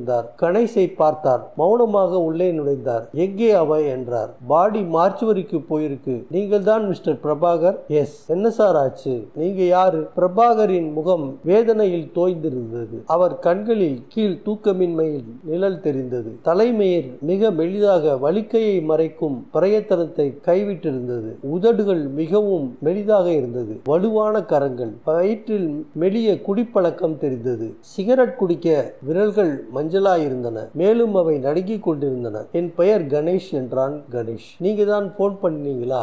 நான் இல்லை, அது போலீஸ் எஸ்பி ராஜேந்திரன். நான் ஒரு லாயர். லாயரா? எதுக்கு? என்ன சார் ஆச்சு? நான் உங்க மனைவியை இன்னைக்கு சாயங்காலம் பார்க்க வந்தேன். வீடு திறந்திருந்தது. பெட்ரூம் உள்பக்கம் தாழிடப்பட்டிருந்தது. சாவி ஓட்டை வழியாக பார்த்ததிலே உள்ளே உங்க மனைவி தற்கொலை பண்ணிக்கிட்டு தொங்குறதை பார்த்தேன். போலீஸை உடனே வரவழைச்சு கதவை பிடிக்க திறந்து, oh my God, Shailaja Shailaja, ஏன் இப்படி பண்ணினே?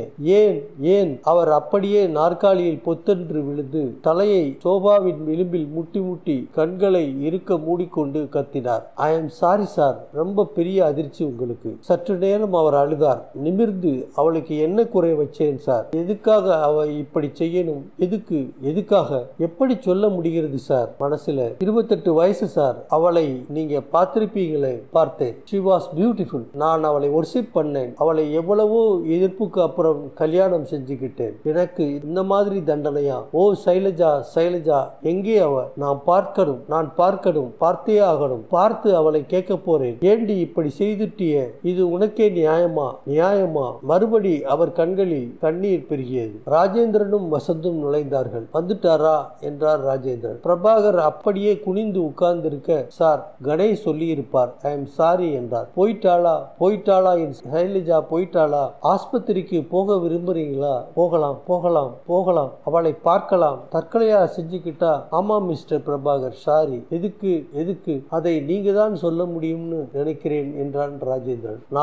நான் என்ன செய்வேன்? எதை சொல்வேன்? எப்படி சொல்வேன்? கணேஷ், கொஞ்சம் ரெஸ்ட் எடுத்துக்கிறீங்களா என்றான். இல்லை, போலாம் என்றார். தடுமாறினார். கணேஷ் அவரை பிடித்து கொண்டான். மெல்ல அவரை அழைத்து சென்றான். அவர்கள் வாயிற்பக்கம் வந்தார்கள். பால்கனி விளக்கில் சாக்லேட் நிற அம்பாசிடர் கார் 250 மைல் பிரயாண அழுக்கில் நின்று கொண்டிருந்தது. தள்ளி போலீஸ் ஜீப் நின்று கொண்டிருந்தது. இன்னும் தள்ளி கணேஷின் கார். அப்ப மிஸ்டர் கணேஷ், நான் அவரை அழைச்சிட்டு போறேன், நீங்க வீட்டுக்கு போங்க, தேங்க்ஸ், நாளைக்கு காலையிலே பார்க்கலாம், good night, rather good morning. ஜீப்பும் காரும் செல்லும் சிவப்பு விளக்குகளை பார்த்து கொண்டே இருந்தான் கணேஷ். பாகம் 5. மறுதினம் மாலை வரை கணேஷுக்கு கோர்ட்டில் வேலை இருந்தது.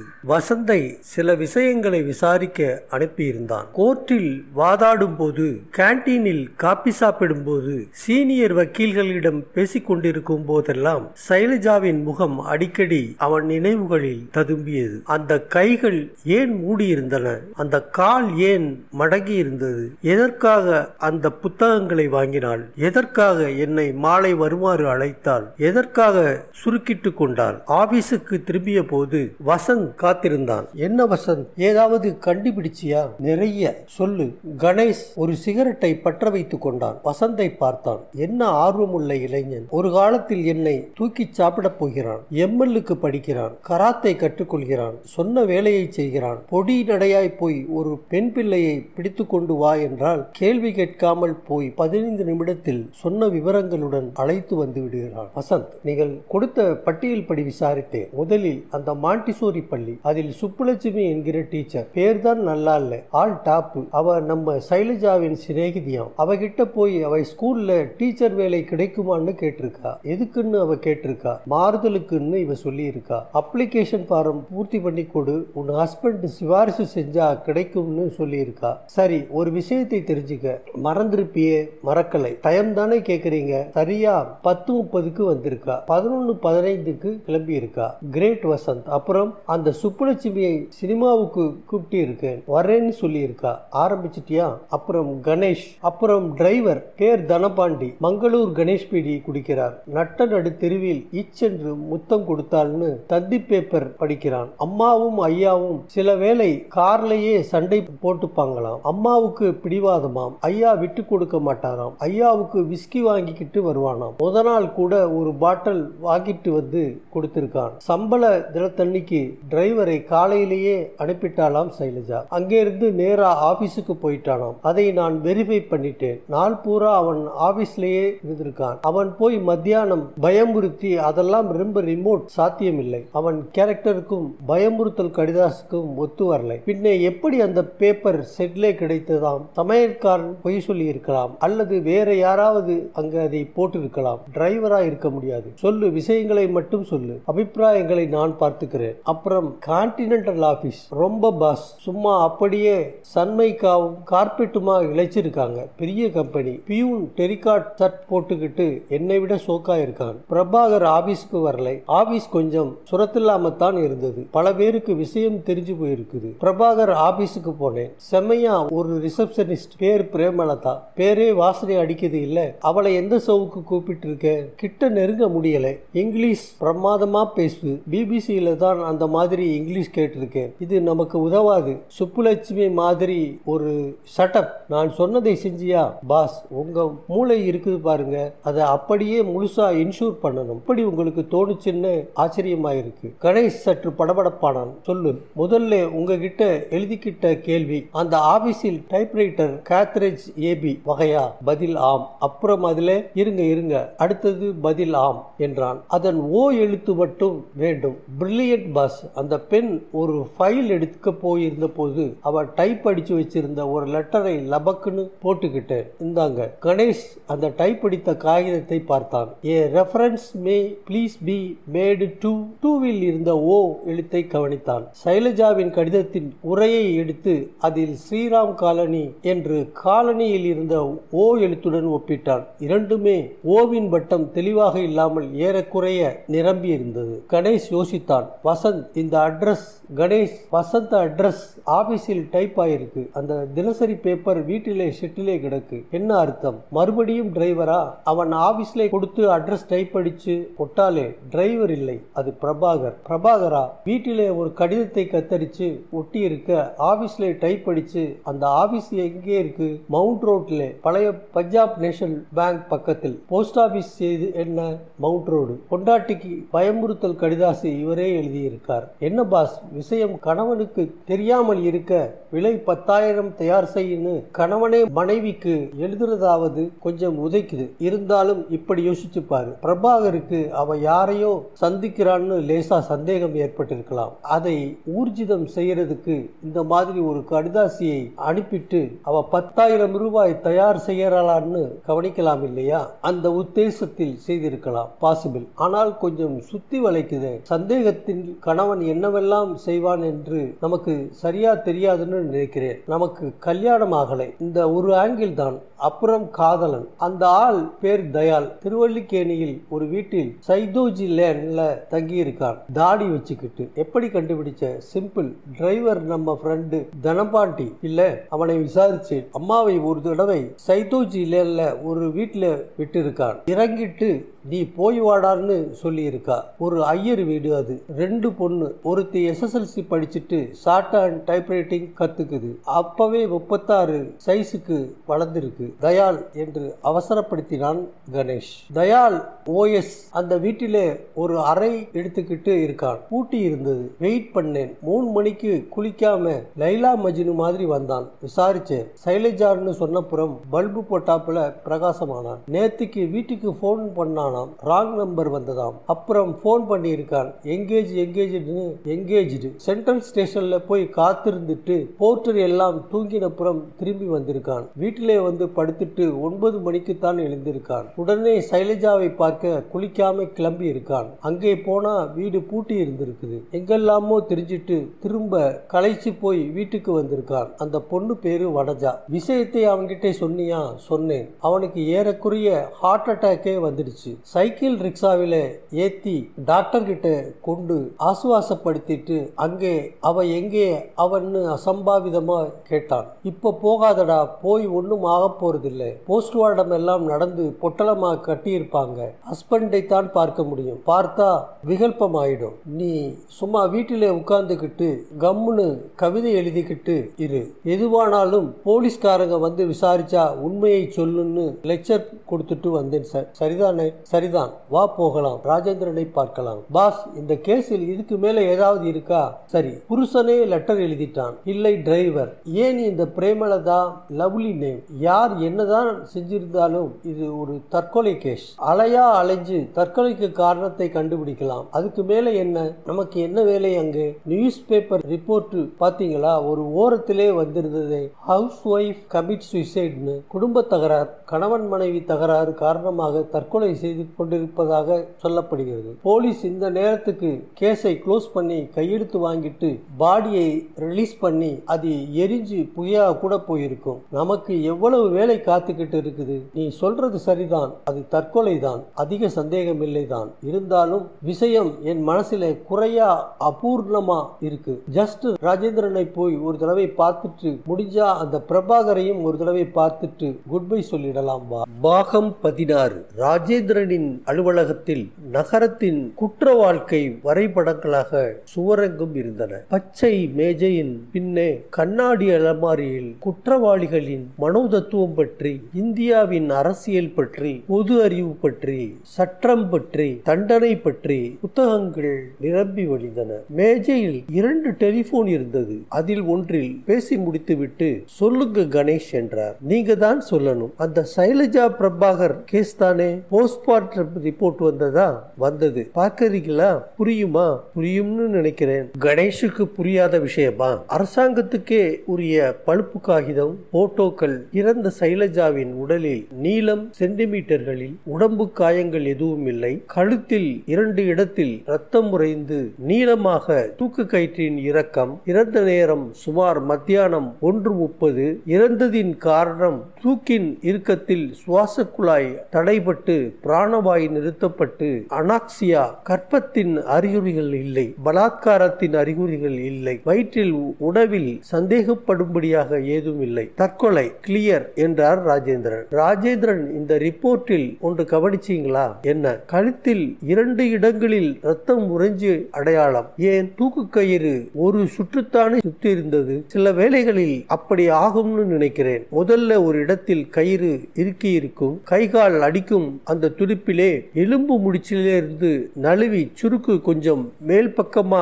இறுகி இருக்கலாம். சாதாரணமா ஹயாய்டுன்னு அந்த எலும்பு உடைஞ்சு போயிடும். அது இந்த கேஸில் உடையலை. சுருக்கிலேயே பொறுக்க முடியாம இறந்திருக்கா. வசந்த் எச்சில் விழுகி கொண்டு கழுத்தை தடவி கொண்டான். நான் பார்த்திருக்கிறேன் கணேஷ். கொலை தண்டனைக்கு தூக்கு போடுறப்போ டெரிபிள். ஜார்ஜ் ஆர்வெல் ஒரு தூக்கு தண்டனையை விவரிச்சு ஒரு கட்டுரை எழுதியிருக்காரு. தூக்கு மேடைக்கு போறதுக்கு நடந்து போறப்போ ஒரு இடத்தில் ஈரமா இருந்துதான். பாவிப்பைய கால் நடைஞ்சிடுவேன்னு மிதிக்காம ஒதுங்கி போனானாம். நான் பார்த்த கேஸ் எல்லாம் ராத்திரி எல்லாம் அழுவானுங்க, மூத்திரம் விடுவானுங்க.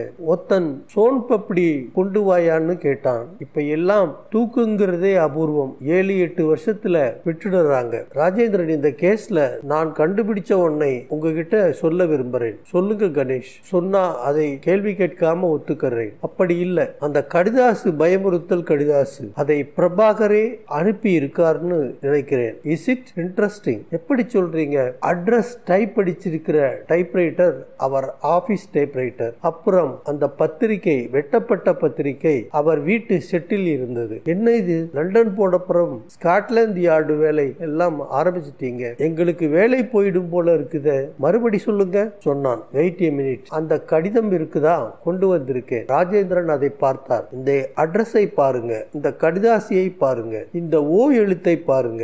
ராஜேந்திரன் ஒப்பிட்டு பார்த்தார். நீங்க சொல்றதுல விஷயம் இருக்கு. ஆனா சொந்த பொண்டாட்டிக்கே கணவன் மொட்டை கடிதாசு எதுக்கு எழுதி இருக்கான்? அதுவும் பிளாக்மெயில் லெட்டர். ஒரே தியரி தான் இருக்குது. அவகிட்ட பிரபாகருக்கு சந்தேகம் முதல்ல ஏற்பட்டு இருக்கலாம். இந்த மாதிரி ஒரு கடிதாசு எழுதி அவ என்ன செய்யறான்னு பார்க்கறதுக்கு இப்படி செய்திருக்கலாம். எஸ், அவ 10,000 ரூபாய் தயார் பண்றாளான்னு பார்க்கலாமே. அதுல இருந்து தெரிஞ்சிடுமே.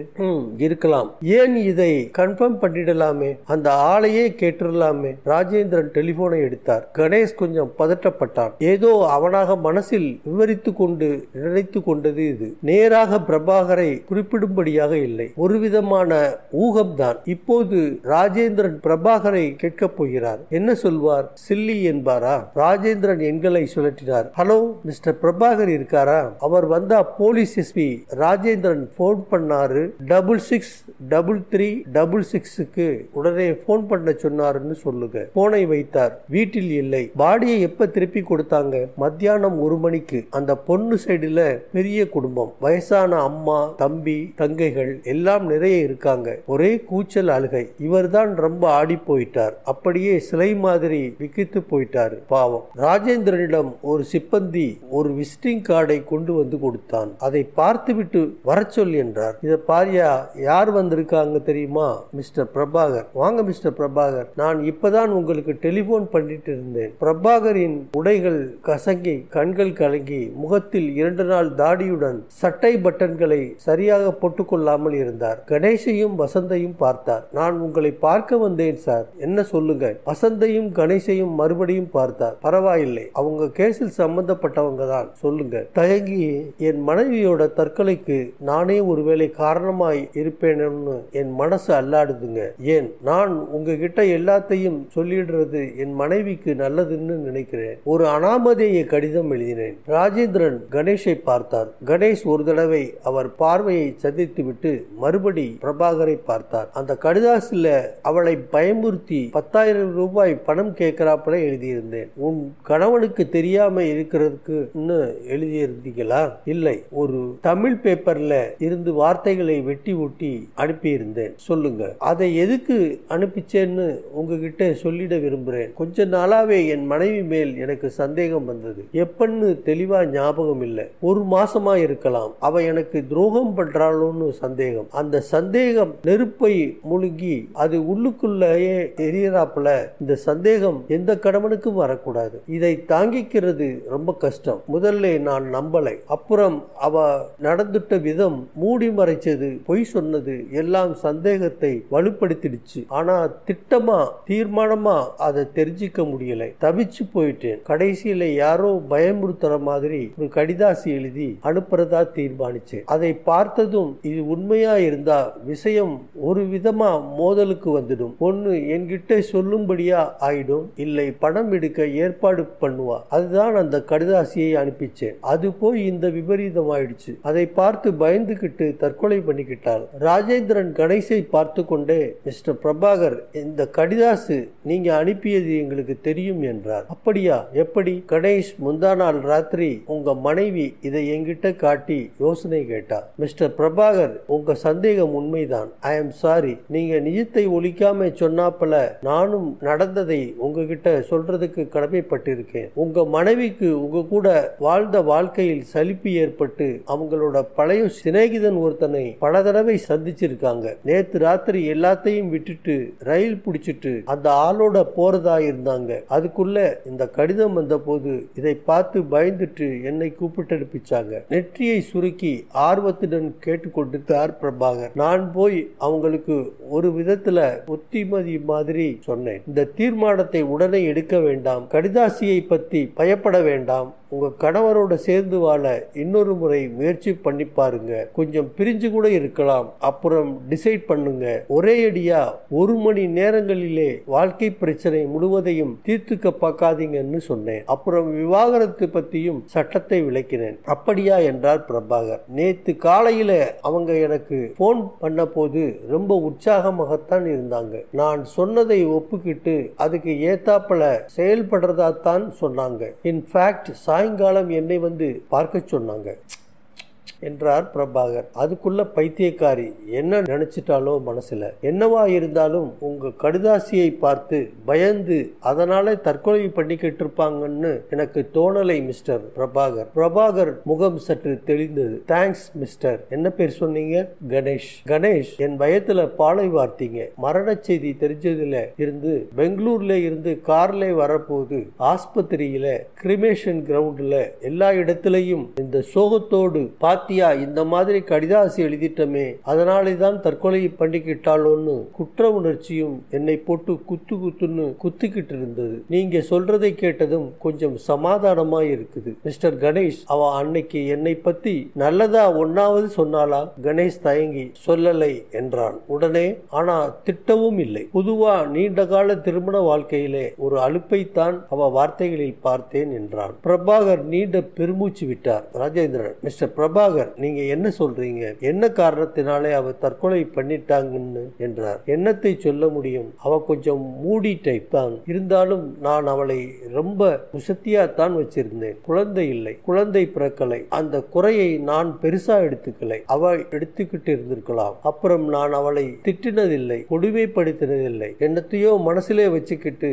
என்னை துறந்து வேற ஆண் பிள்ளையை தேடி இருக்கா. கணேஷ் சொல்றதிலிருந்து அவன் கிட்ட போயும் இருக்கா. அவனோட ஓடி போகவும் முடிவு பண்ணி இருக்கா. அதற்குள்ள அது நடுவிலே ஒரு குற்ற உணர்ச்சியை ஏற்படுத்தி இருக்கலாம். என்ன இருந்தாலும் இந்த பொண்ணுக்கு கல்யாணத்தை விட்டு அந்நியமா உறவு தேடுறதுல அசாத்தியமா குற்ற உணர்ச்சி இருக்கத்தான் இருக்கும் இல்லையா? அந்த குற்ற உணர்ச்சி தான் அவளை இந்த மாதிரி விபரீதத்துக்கு துரத்தி இருக்கிறது. வேற எப்படி இருக்க முடியும்? நீங்க சொல்றதுல பாயிண்ட் இருக்கிறது. இது ஒரு சாத்தியமான காரியம்தான் மிஸ்டர் பிரபாகர். ஒரே ஒரு கேள்வி, தப்பா நினைச்சுக்காதீங்க. உங்ககிட்ட அவங்க நேரில இந்த விஷயத்தை பத்தி சொல்லி இருந்தா நீங்க எப்படி எடுத்துக்கிட்டு இருப்பீங்க? The question is hypothetical now. எப்படி எடுத்துக்கிறது? என்னை விட்டுட்டு போறேன்னு ஒளிஞ்சு போன்னு தான் சொல்லி இருப்பேன். பாசாங்கு பண்ணிக்கிட்டு உயிர் வாழ்றதிலே என்ன லாபம்? என்னுடைய அதிர்ஷ்டம் அவ்வளவுதான். ராஜேந்திரன், உங்களை காலையில நான் கேட்கல. ரொம்ப சோகத்துல இருந்தீங்க. இப்ப கேட்டுடலாம்னு. நீங்க விஸ்கி சாப்பிடுவீங்களா? ஏன் என்றார். இல்லை, பாட்டிலை பார்த்தேன். பர்மிட் இருக்குதா? இருக்குது. இனிமே அதானே எனக்கு. ஜாஸ்தி குடிக்காதீங்க. போறவங்க போயிட்டாங்க. அதுக்காக இருக்கிறவங்க உடம்பை கெடுத்துக்க வேண்டாம். நான் வரட்டுமா சார்? மேல ஏதாவது விசாரிக்கணும்னா எப்ப வேணும்னாலும் எனக்கு போன் பண்ணுங்க. Always at your disposal. சரி, வாங்க. வர்றேன் மிஸ்டர் கணேஷ். வர்றேன் மிஸ்டர். இந்த இளைஞன் பேர் தெரியலை. வசந்த். அவர் சென்றதும் Rajendran கணேஷிடம், well, what to you think என்றார். அவர் கொடுத்த வியாக்கியானம் தான் ஏறக்குறைய பொருந்துகிறது. யோக்கியமாக நேரே வந்து உங்ககிட்ட நான் தான் கடிதாசி எழுதினேன்னு சொன்னது எனக்கு. கணேஷ், என் அனுபவத்துல நான் பார்த்த தற்கொலைகளுக்கும் காரணங்களை எல்லாம் கேட்டீங்கன்னா ஆச்சரியப்படுவீங்க. ஒரு இன்ஜினியர் பையன் ஒருத்தன் போன வருஷம் பண்ணிக்கிட்டான். வேலையில இருந்தான். தனி அறையில இருந்தான். நீல கயித்துல தொங்கினான். நீல சொக்கா, நீல பேன், நீல நிறத்தில் காகிதத்தில் எழுதி வச்சிருக்கான். எனக்கு வரும் இந்த நெஞ்சு வலியை என்னால் தாங்க முடியவில்லை. எனவே நான் தற்கொலை செய்து கொள்கிறேன்னு அதுல வேடிக்கை வேடிக்கை என்னன்னா அவன் ரெக்கார்டு முழுவதையும் பார்த்து தீர விசாரிச்சு நண்பர்களை கேட்டு டாக்டர்களை கேட்டு எத்தனையோ விசாரிச்சு பார்த்துட்டோம். ஒரு தடவையாவது அவன் நெஞ்சு வலி பத்தி ஒருத்தர்கிட்டையாவது சொன்னதில்லை, காட்டினதில்லை. பின்னே அது கற்பனை, இமேஜினேஷன். மனுஷ உடம்பு ஒரு மிஷின் மாதிரி. மனசும் சில வேளைகளில் மிஷின்தனம் காட்டி கோளாறு வந்துடுது. ஒரு சின்ன எண்ணம் ஆரம்பிச்சு அது பெருசாய் பயமாகி அந்த ஆளையே ஆக்கிரமிச்சிடும். அவனை சில வேளைகளில் சாப்பிட்டுடுது. ஒரு சூஸ் அவனோட மனசை இன்னும் நாம சரியா புரிஞ்சுக்கல. எவ்வளவோ பாக்கி இருக்கு நாம தெரிஞ்சுக்கிறதுக்கு. உங்க கடைசி வார்த்தை தான் 100% ஒத்துக்கிறேன், வரட்டுமா? வாங்க. எங்களை பொறுத்தவரையிலும் இது மற்றொரு கேஸ். அது தீர்ந்து போச்சு. ஃபைல் ஓரத்துல தூங்கும். சைலஜா பிரபாகர் அடுத்த வருஷம் கேட்டு பாருங்க, ஞாபகம் இருக்குமோ என்னமோ. எனக்கு மறக்காதுங்க என்றான் கணேஷ். பாகம் 7. கணேஷும் வசந்தும் ஒரு உடுப்பி ஹோட்டலுக்கு சென்று அகலமாக மசாலா தோசை சாப்பிட்டு விட்டு ஸ்ட்ராங்காக காப்பி குடித்து விட்டு திரும்ப ஆபீஸுக்கு சென்றார்கள். கணேஷ் காரிலேயே தூங்கினான், விழித்தான். வசந்து போல் தானும் டெக்ஸிடின் அடிக்க வேண்டியதுதான் என்று யோசித்தான். சைலஜா பிரபாகர், ராஜேந்திரன் சொன்னது ஒரு விதத்தில் சரியே. நாளைக்கு சைலஜா கொஞ்சம் மனத்திலிருந்து தேய்ந்து போவாள். நாளான்னைக்கு இன்னும் கொஞ்சம், அடுத்த வருஷம், அதற்கு அடுத்த வருஷம் இருந்தும் அந்த சாவித்துவாரத்தின் ஊடே பார்த்த முதல் அதிர்ச்சியை அவனால் வாழ்நாள் முழுவதும் மறக்க முடியாதென்று தோன்றியது. வசந்த் சாப்டர் க்ளோஸ் என்றான். நாளைக்கு இன்னொரு சாப்டர். அலையா அலைஞ்சேன் வெட்டிக்கு. அலுவலகத்தில் ஒரு இளைஞன் காத்திருந்தான். வசந்த் அவனை பார்த்ததும், பாஸ், இதுதான் தயாள். தயாள் நகத்தை கடித்துக் கொண்டு நின்று கொண்டும் நடந்து கொண்டும் சிகரெட் பிடித்துக் கொண்டும் இருந்தான். உட்காருங்க ஒரு நிமிஷம் என்று கணேஷ் தன் அறைக்கு வந்தான். வசந்த், இவன் எப்படி இங்கே வந்தான்? நான் தான் அட்ரஸ் கொடுத்தேன். ஏதாவது உதவி வேணும்னா வா என்று. போய் விசாரி, எனக்கு தலை வலிக்குது. வசந்த் வெளியே வந்தான். என்ன மிஸ்டர் தயாள்? மிஸ்டர் வசந்த், என்னால தனியா ரூம்ல இருக்க முடியல. சைலஜாவின் தற்கொலைக்கு நான் தான் காரணம்னு நினைக்கிறேன். ஏன் அப்படி நினைக்கிறீங்க? நான் தான் அவளை வலுக்கட்டாயமா கான்டாக்ட் பண்ணி சந்திச்சேன். நான் தான் அவளுக்கு ஆசை காட்டினேன். அவளை இன்னொருத்தன் மனைவின்னு மதிக்காம அந்த சபல புத்தியை பயன்படுத்திக்கிட்டு அவளை தொட்டேன், களங்கப்படுத்தினேன். அந்த குற்றம் தாங்க முடியாமத்தான் அவ தற்கொலை பண்ணிக்கிட்டு இருக்கணும். முதல் நாள் என்கிட்ட பேசுற போது கூட அவ மனசு அல்லாடிக்கிட்டு தான் இருந்திருக்கு. அந்த எளிய மனசுக்கு இவ்வளவு பெரிய பிரச்சனையை ஏற்படுத்தினது தாங்க முடியாமத்தான் தற்கொலை பண்ணிக்கிட்டான்னு என் மனசுல குற்ற உணர்வு நிரம்பி தவிக்குது. இதுக்கு நான் என்ன பரிகாரம் செய்ய போகிறேன்? மிஸ்டர் தயாள், நீங்க கவலைப்படாதீங்க. போறவங்க போயிட்டாங்க, எதுக்காக பண்ணிக்கிட்டாங்கன்னு இப்ப சிந்திக்கிறதுல பைசா பிரயோஜனம் இல்லை. நாம வாழ்க்கையில எவ்வளவோ தப்பு பண்றோம், எவ்வளவோ. தயாள் அப்போது ஒரு வினோதமான காரியம் செய்தான். 2 முஷ்டிகளையும் ஒன்று சேர்த்து கொண்டு மடார் என்று சுவற்றில் மிக ஆக்ரோஷமாக குத்தி கொண்டான். மறுபடி மறுபடி மறுபடி அந்த பகுதி முழுவதும் ரத்தம் இழந்து வெள்ளை வெளேரென்றாகி நீல நிறமாகி, மை காட் என்று வசந்த் அவன் மேல் பாய்ந்து அவனை நிறுத்தி தள்ளினான். கணேஷ் விரைந்து வந்து, என்ன வசந்த் இறைச்சல் என்றான். தயாளை நாற்காலியில் அழுத்தி பிடித்து கொண்டான் வசந்த். வாத்தியார், சைலஜா இருந்ததுக்கு பரிகாரமா சுவத்திலே குத்திக்கிறாரு. ஏன்யா நீ குத்திக்கிறதுன்னா எங்க ஆபீஸ் தான் கிடைச்சுதா உனக்கு? இரு வசந்த். கணேஷ் தயாளை பார்த்தான். நீண்ட நாசி, கண்ணங்கரேல் என்று சித்திரக்காரனின் தாடி, பரட்டை அடர்த்தியாக தலை, அழுக்கில் ஜிப்பா, கண்களில் நிஜமான சோகம். மிஸ்டர் தயாள், இப்ப எதுக்காக இங்க வந்தீங்க?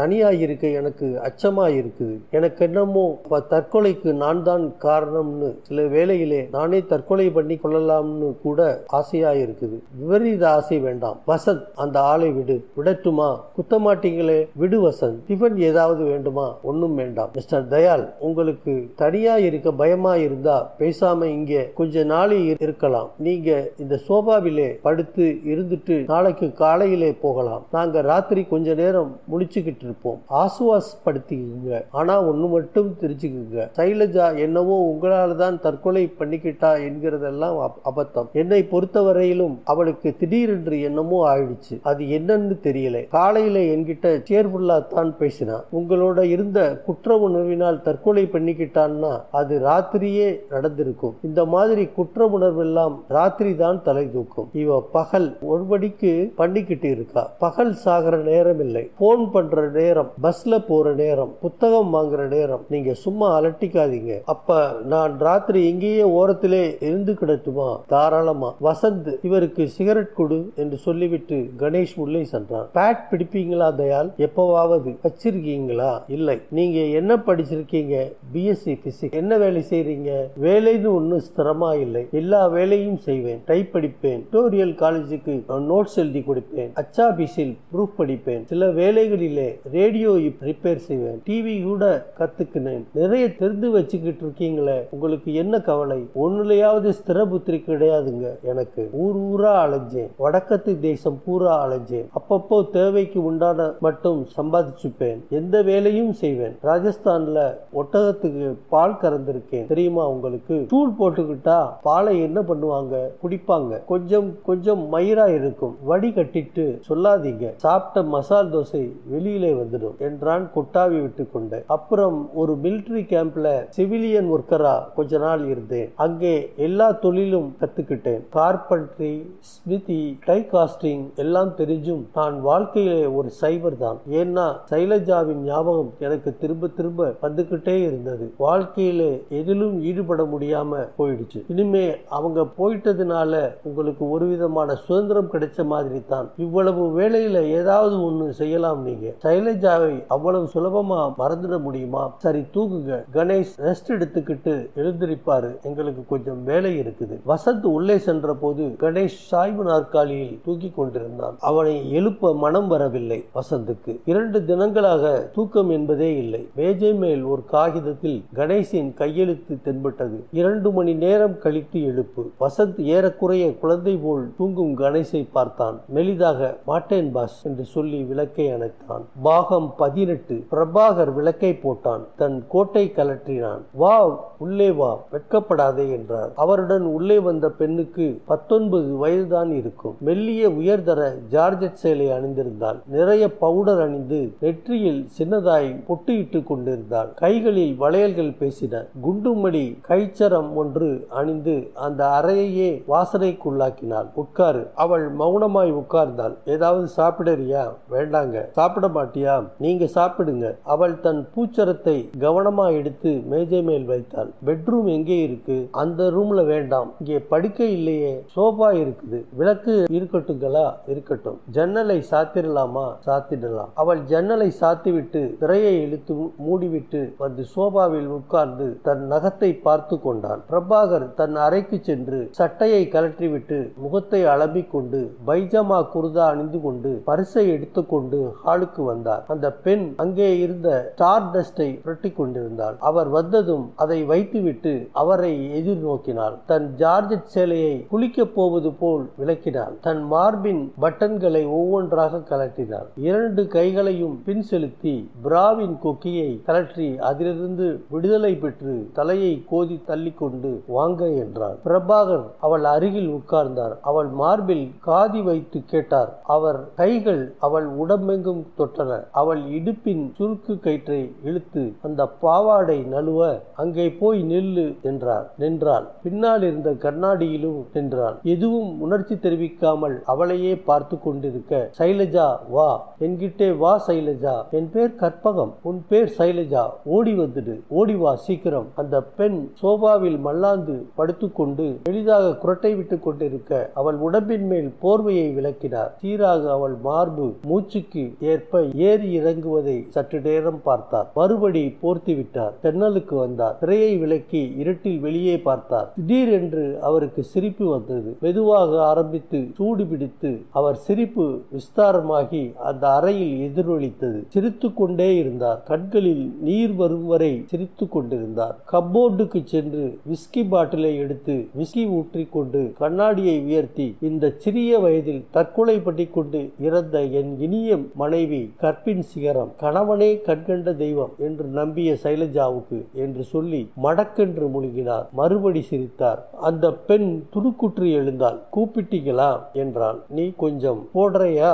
வேண்டாங்க, நீங்க சாப்பிடுங்க. சைலஜா, ஒத்த நாளையும் கண்டுபிடிக்க முடியாது இனிமே. அவ்வளவுதான். Case close. தீர்ந்து போச்சு. வா வந்து என் மடியிலே படுத்துக்க. அந்த பெண் புரியாமல் அவர் அருகில் சென்றாள். அவளை மடியில் கிடத்தி கொண்டு மெதுவாக அவளை சீராட்டினான். சைலஜா, இனிமே நான் உன்னை ஒண்ணுமே செய்ய மாட்டேன். நீ என் குழந்தை மாதிரி, பாப்பா மாதிரி. என் குழந்தை நீதான், நீதான். தூங்குங்க, தூங்கு.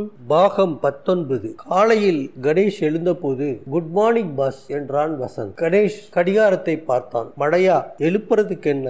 சாரி, 2 நாளா கண் முழிச்சோம். உங்களுக்கு ரெஸ்ட் தேவைன்னு தான் எழுப்பலை. இல்லைன்னா கோர்ட்டு போய் கொட்டாவி விடுவீங்க. அந்த தயார் போயிட்டானா?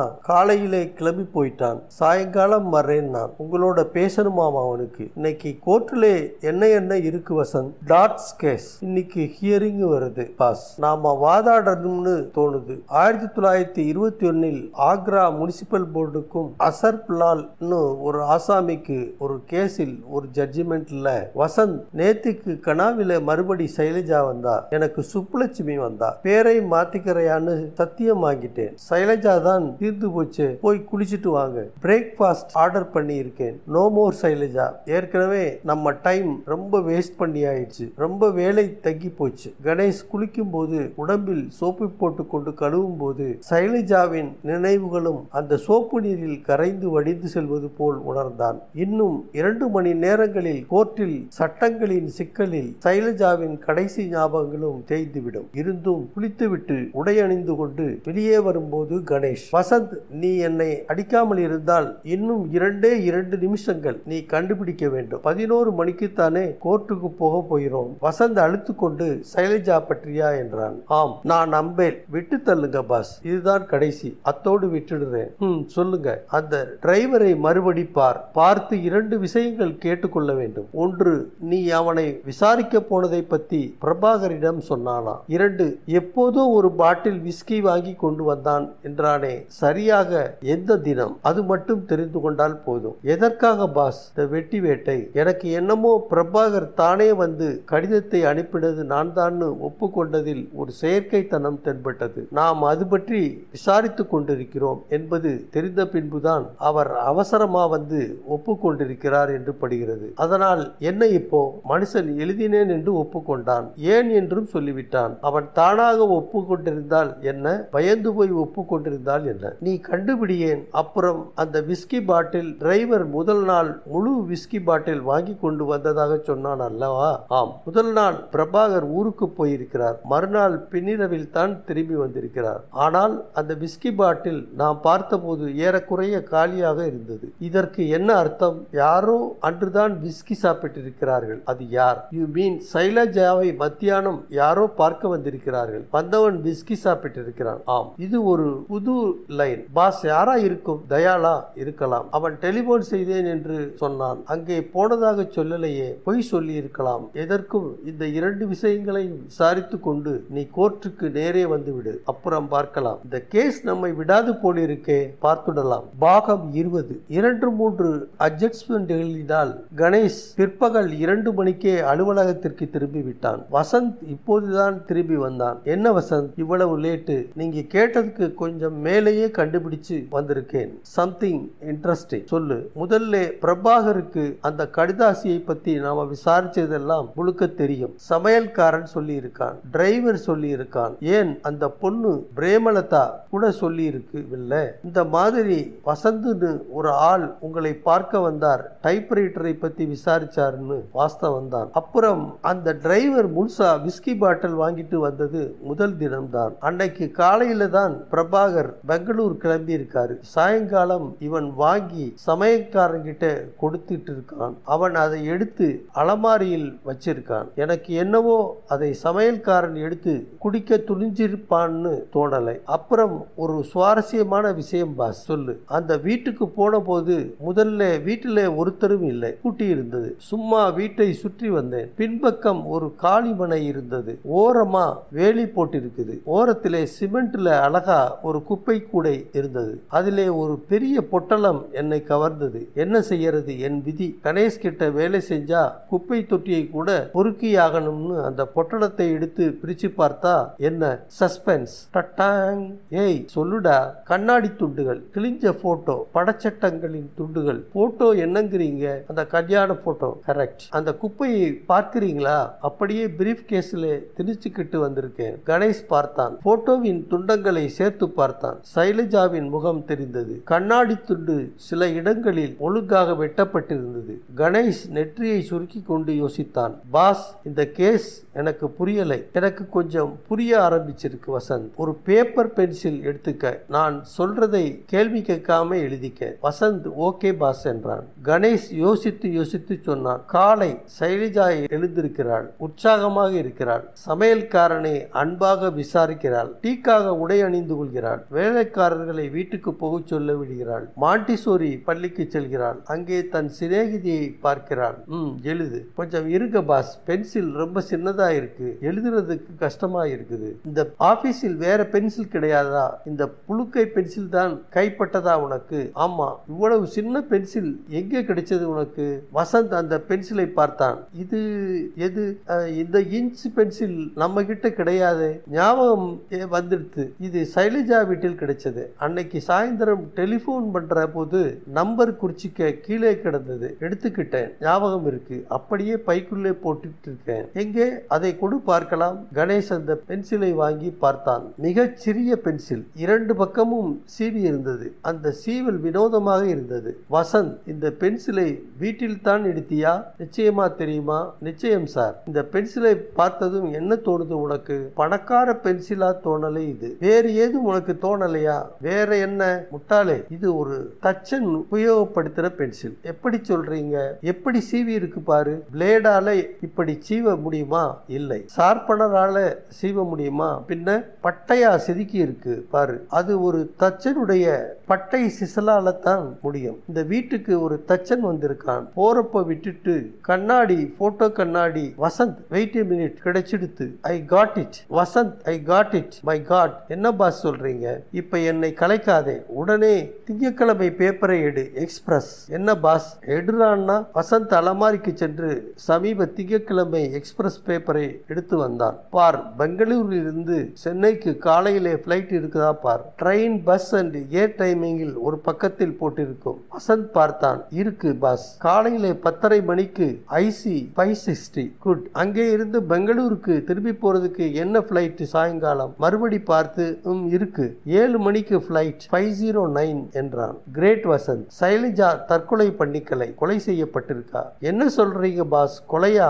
யாரு? பிரபாகர், மிஸ்டர் பிரபாகர். எப்படி? எப்படி? எடு பேப்பரை வசந்த், எழுதிக்கோ. இப்ப எல்லாம் கிளியர் ஆயிடுச்சு, சொல்லுங்க. கணேஷ் மிக வேகத்தில் சொல்லி கொண்டு வந்தான். பிரபாகர் சைலஜாவை சந்தேகிக்கிறார். பயமுறுத்தல் கடிதம் அனுப்பி அவள் பணம் எடுக்கிறாளா என்று பார்க்க விரும்புகிறார். பெங்களூர் செல்கிறார். அங்கே மனம் அல்லாடுகிறது. அன்று மாலை சைலஜா தயாளை சந்திக்கிறாள். அது விவரம் தெரிந்தோ அல்லது மனம் சஞ்சலத்தாலோ இல்லை, கடிதம் அனுப்பியவர் அவளை வேவு பார்க்க ஒரு ஆளையும் நியமித்திருக்கலாம். மறுதினமே கோபத்துடன் பிளைட்டில் திரும்பி வந்திருக்கிறார். கோபத்தின் மனசலஞ்சலத்தில் விஸ்கி சாப்பிட்டிருக்கிறார். அவள் வந்ததும் அவளுடன் சண்டை போட்டு குடிவரி, பொறாமை, தன் குறை எல்லாம் சேர்த்து வெடிக்க ஒரு கயிற்றை எடுத்து 2 சுற்றி இறுக்கி இருக்கிறார். எனவே கழுத்தில் 2 நீலக்கோடுகள். கொன்றுவிட்டு அவளை அதே கயிற்றில் மாட்டி படுக்கை அறையில் தூக்கு போல் தொங்கவிட்டு அதை தற்கொலை என்று நிரூபிக்க மிக திறமையாக செயல்பட்டிருக்கிறார். எல்லா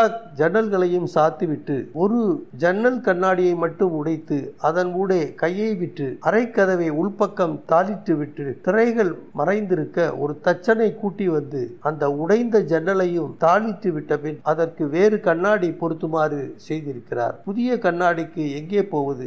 எதிரே திருமண போட்டோவில் கண்ணாடி. அதை அறுத்து பொருத்திவிட்டு தச்சனை அனுப்பிவிட்டு உடைந்த கண்ணாடியையும் மரச்சட்டங்களையும் பொட்டலமாக்கி வெளியே குப்பை கூடையில் போட்டுவிட்டு டாக்ஸி பிடித்து விமான நிலையம் சென்று மாலை 7 மணி பிளைட்டை பிடித்து திரும்ப பெங்களூர் சென்று ஓட்டலில் போய் படுத்து விட்டார். எப்படி? வசந்த் பிரமித்து, மை காட், இது சாத்தியமா பாஸ்? திருப்பி படித்து பார், எங்கேயாவது தப்பு இருந்தா சொல்லு. நடந்திருக்குமா, நடந்திருக்காதா? வசந்த் அந்த கடிதத்தை மறுபடியும் படித்தான். பாஸ், யூ ஆர் கிரேட், எல்லாம் பொருந்துகிறது. இப்போது என்ன செய்வது? கணேஷ் கை கடிகாரத்தை பார்த்தான். நாம் மிஸ்டர் பிரபாகரை போய் பார்க்க வேண்டும். ஆபீஸ்ல இருப்பார். ஆபீஸுக்கு கூடாது, வீட்டில் தான் பார்க்க வேண்டும். முதலில் அந்த ஜன்னலை நாம் பார்க்க வேண்டும். ஜன்னல் வழியாக கைவிட்டு கதவை உள்பக்கம் தாளிட முடியுமா என்று உறுதிப்படுத்த வேண்டும். சாயங்காலம் அவரை போய் பார்க்கலாம். அதுவரை அது பற்றி யாரிடமும் பேசாதே. 4 மணிக்கு கோர்ட்டுக்கு மறுபடி போக வேண்டும்.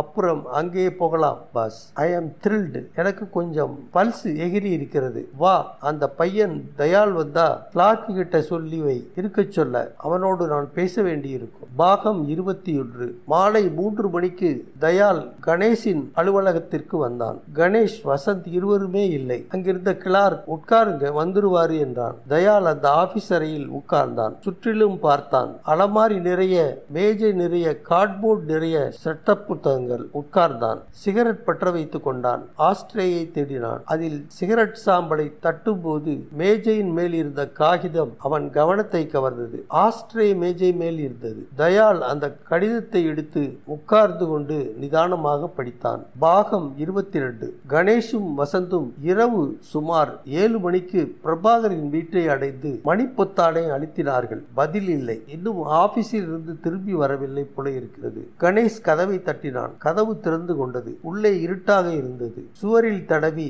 சுவிட்சை தட்டினான். வெளிச்சம். மிஸ்டர் பிரபாகர், மிஸ்டர் பிரபாகர் என்று அழைத்தான். ஹால் காலியாக இருந்தது. கணேஷுக்கு அந்த ஜன்னலை முதலில் பார்க்க வேண்டும். அதிலிருந்து படுக்கை அறையின் கதவை உள்ளே தாளிட முடியுமா என்று பார்க்க வேண்டும். கணேஷ் அந்த ஜன்னலுக்கு அருகில் சென்றான். சாத்தி இருந்தது. திரை மறைத்தது. கதவின் அதற்கும் கதவிற்கும் உள்ள தூரத்தை மனத்தில் அளந்தான். படுக்கை அறை கதவை திறந்து பார்க்கலாம். பாஸ், பிரபாகர் வந்துட போறார், வரட்டும். கணேஷ் கதவை திறக்க முயன்றான். கதவு உள்பக்கம் தாளிடப்பட்டிருந்தது. திடுக்கிட்டான். கணேஷ் அந்த அறை விளக்கின் வெளி சுவிட்சை தட்டினான். மறுபடி அந்த வெளிச்ச விளிம்பு. கணேஷ் சாவி துவாரத்தின் வழியே பார்த்தான். Oh no.